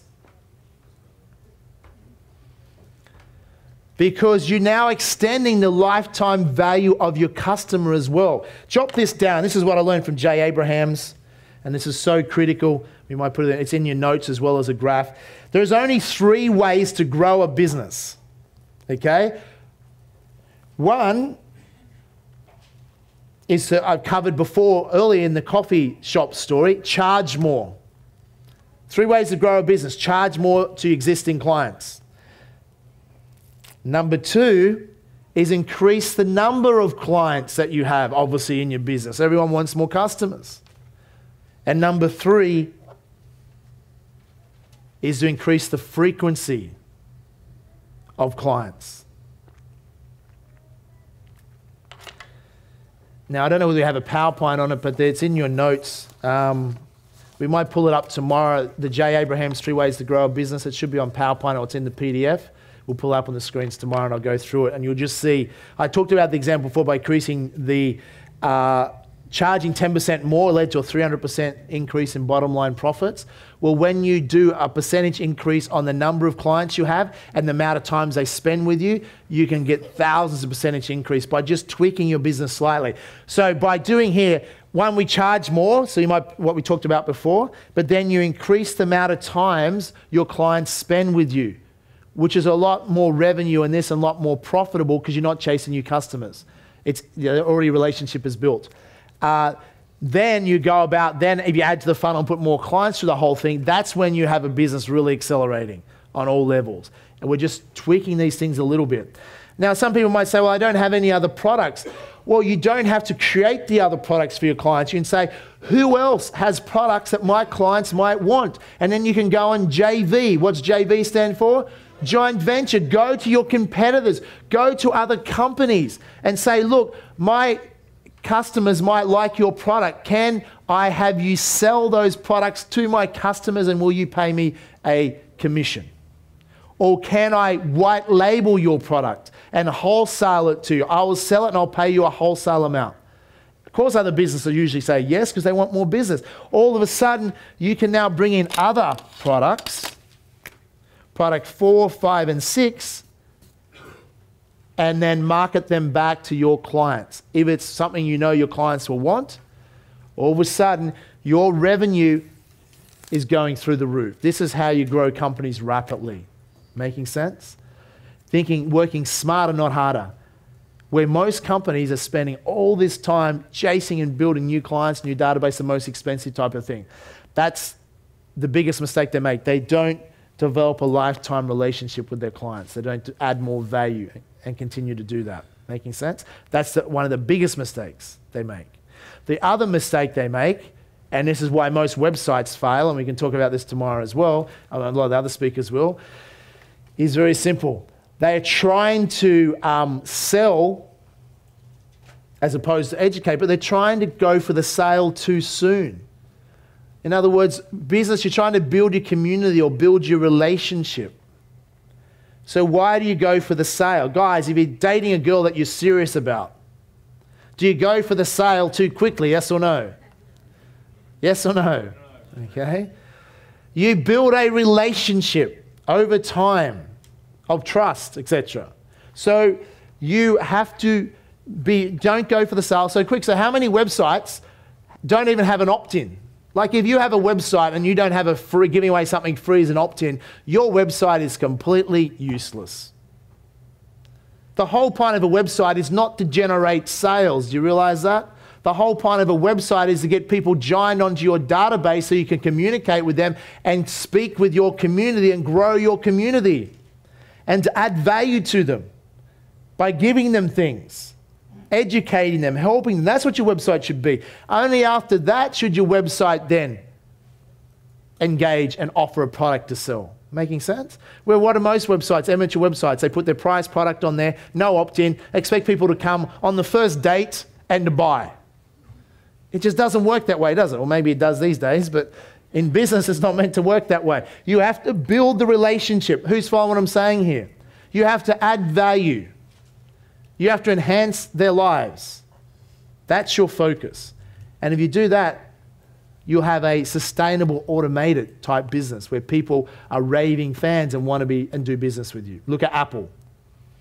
Apple went into retail. They were told, how can Apple do retail? They'd never done retail before. Retail's going backwards. Retail's dying. Why would you start opening up retail stores in this economic environment?